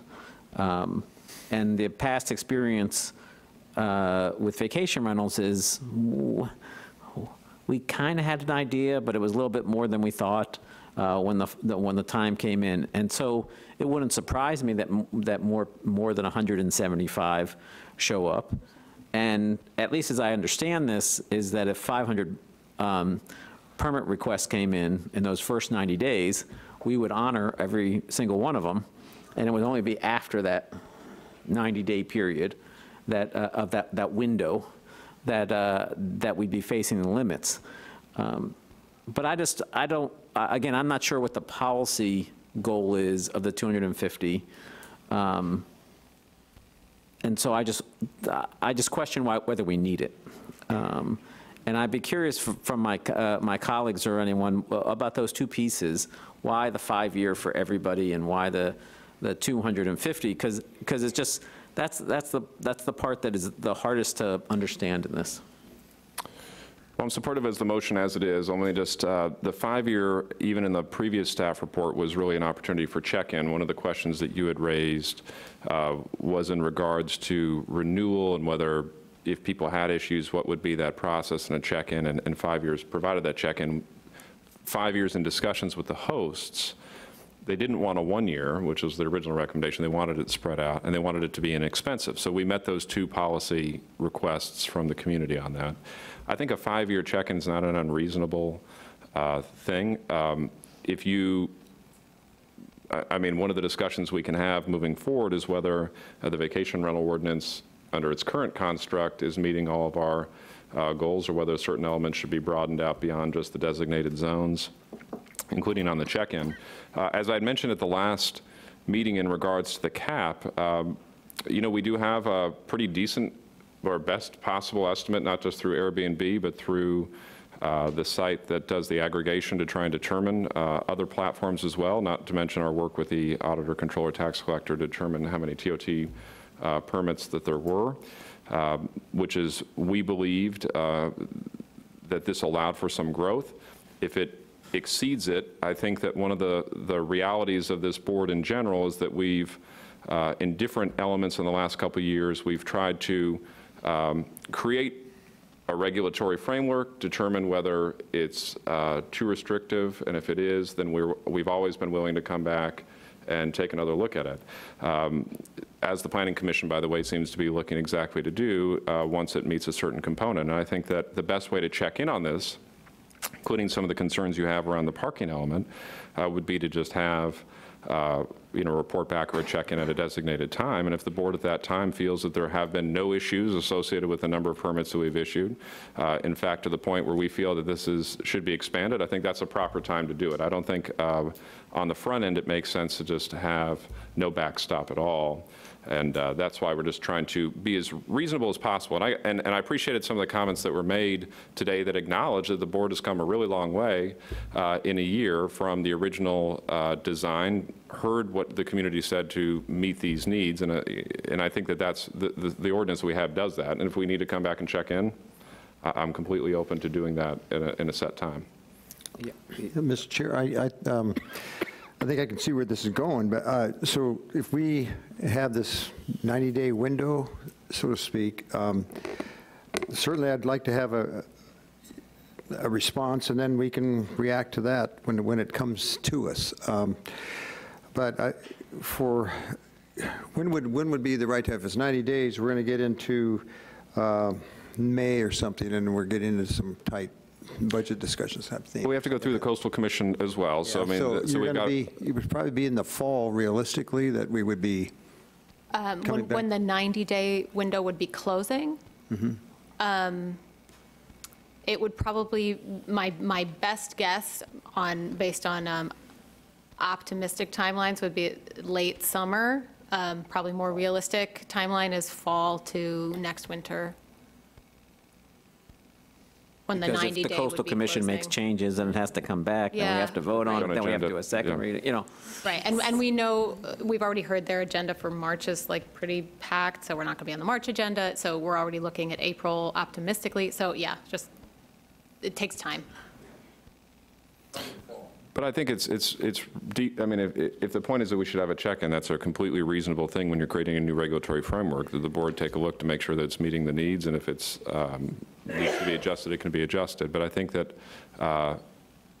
this framework overwhelmingly meets the needs and the requests of those that have come forward to participate in the process, and it's been. That's why, so I'm comfortable with that. I'm not comfortable with modifying, I'm not interested in modifying anymore. We made modifications at the last, including the input that you had requested on the bedrooms and a few other things that I wasn't actually comfortable with the front side. I think that this, we've come to in essence, a compromise that I think will work, and as long as we make a commitment to take another look at it, that's where I am. Yeah, I just think that if we, whenever that 90-day window closes and come back in 30 and 60 days after that window closes and find out what the numbers are and everything, then we can make it, it's like, oh, there's 150. Well, then 250, if you want to still have a cap, then 250 seems reasonable. But if 450 came in, then we would say, well, let's reconfigure. So I just think that's a better time to think about what a cap is, because by its very nature, it's arbitrary, right? I mean, there's nothing magic about 250. It could be 215. It could be 390. You know, there's in that respect. And my overall sense is I'm trying to treat people as fairly as possible. And when I think about the hosted rental owners and the vacation rental owners, I can make a very sound argument that the vacation homeowners have a much greater impact on our community and our housing stock and its impact on the community than the hosted rentals. But we seem to have just a higher level of regulation on the hosted rentals, and that's the part that that it seems like we should try to find some way to treat everybody evenly. Well, then using that argument, then we shouldn't include the hosted rentals within the Seda, Loda, and Davenport, because if they don't have any impacts, they shouldn't be counted.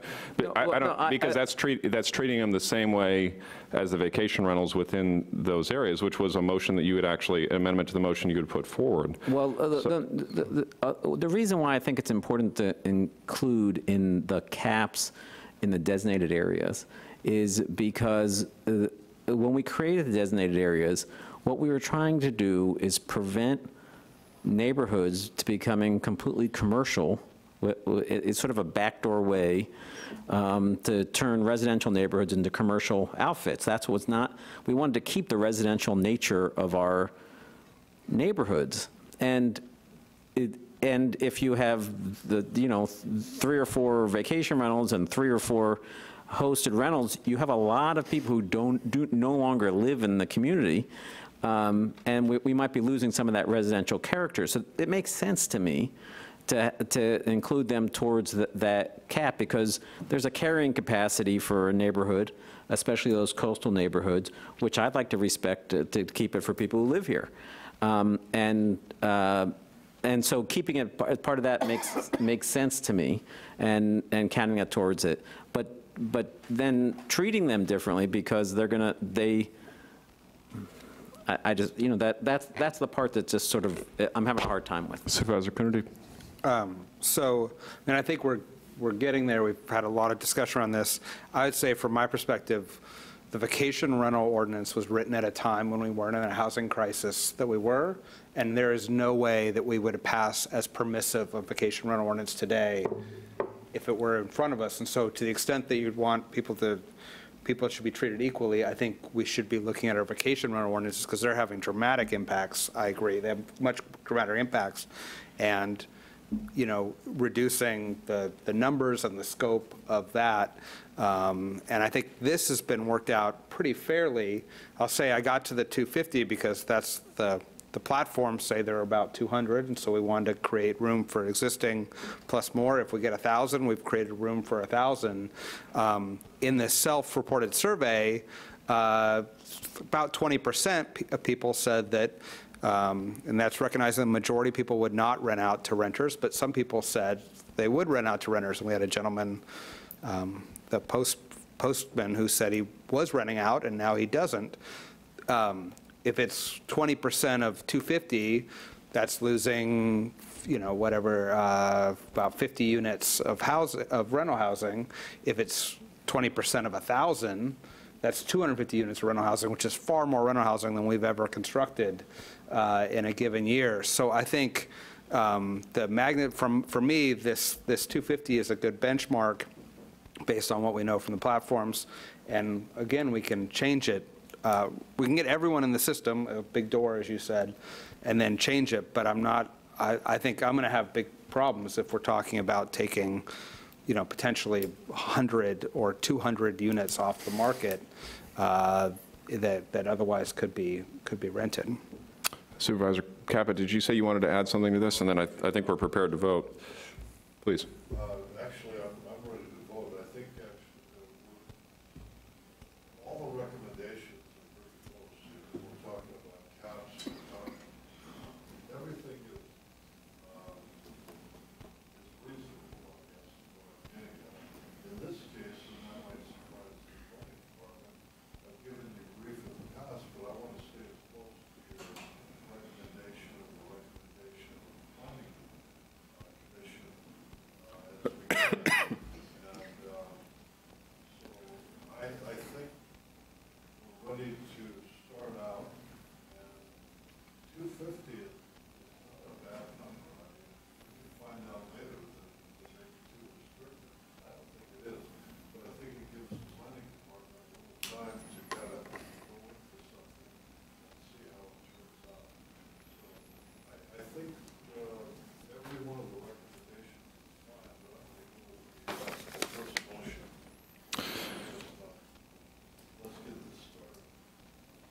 Thank you. All right, so we have a motion. And I apologize for not having the Micah. microphone on. So we have a motion and a second. All those in favor?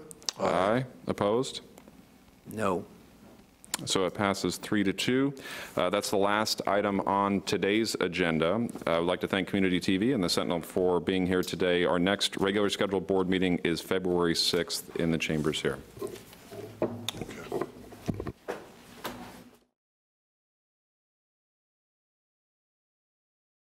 As an at-large patient representative for a term to expire December 16th, 2018. The nomination accepted on January 9th.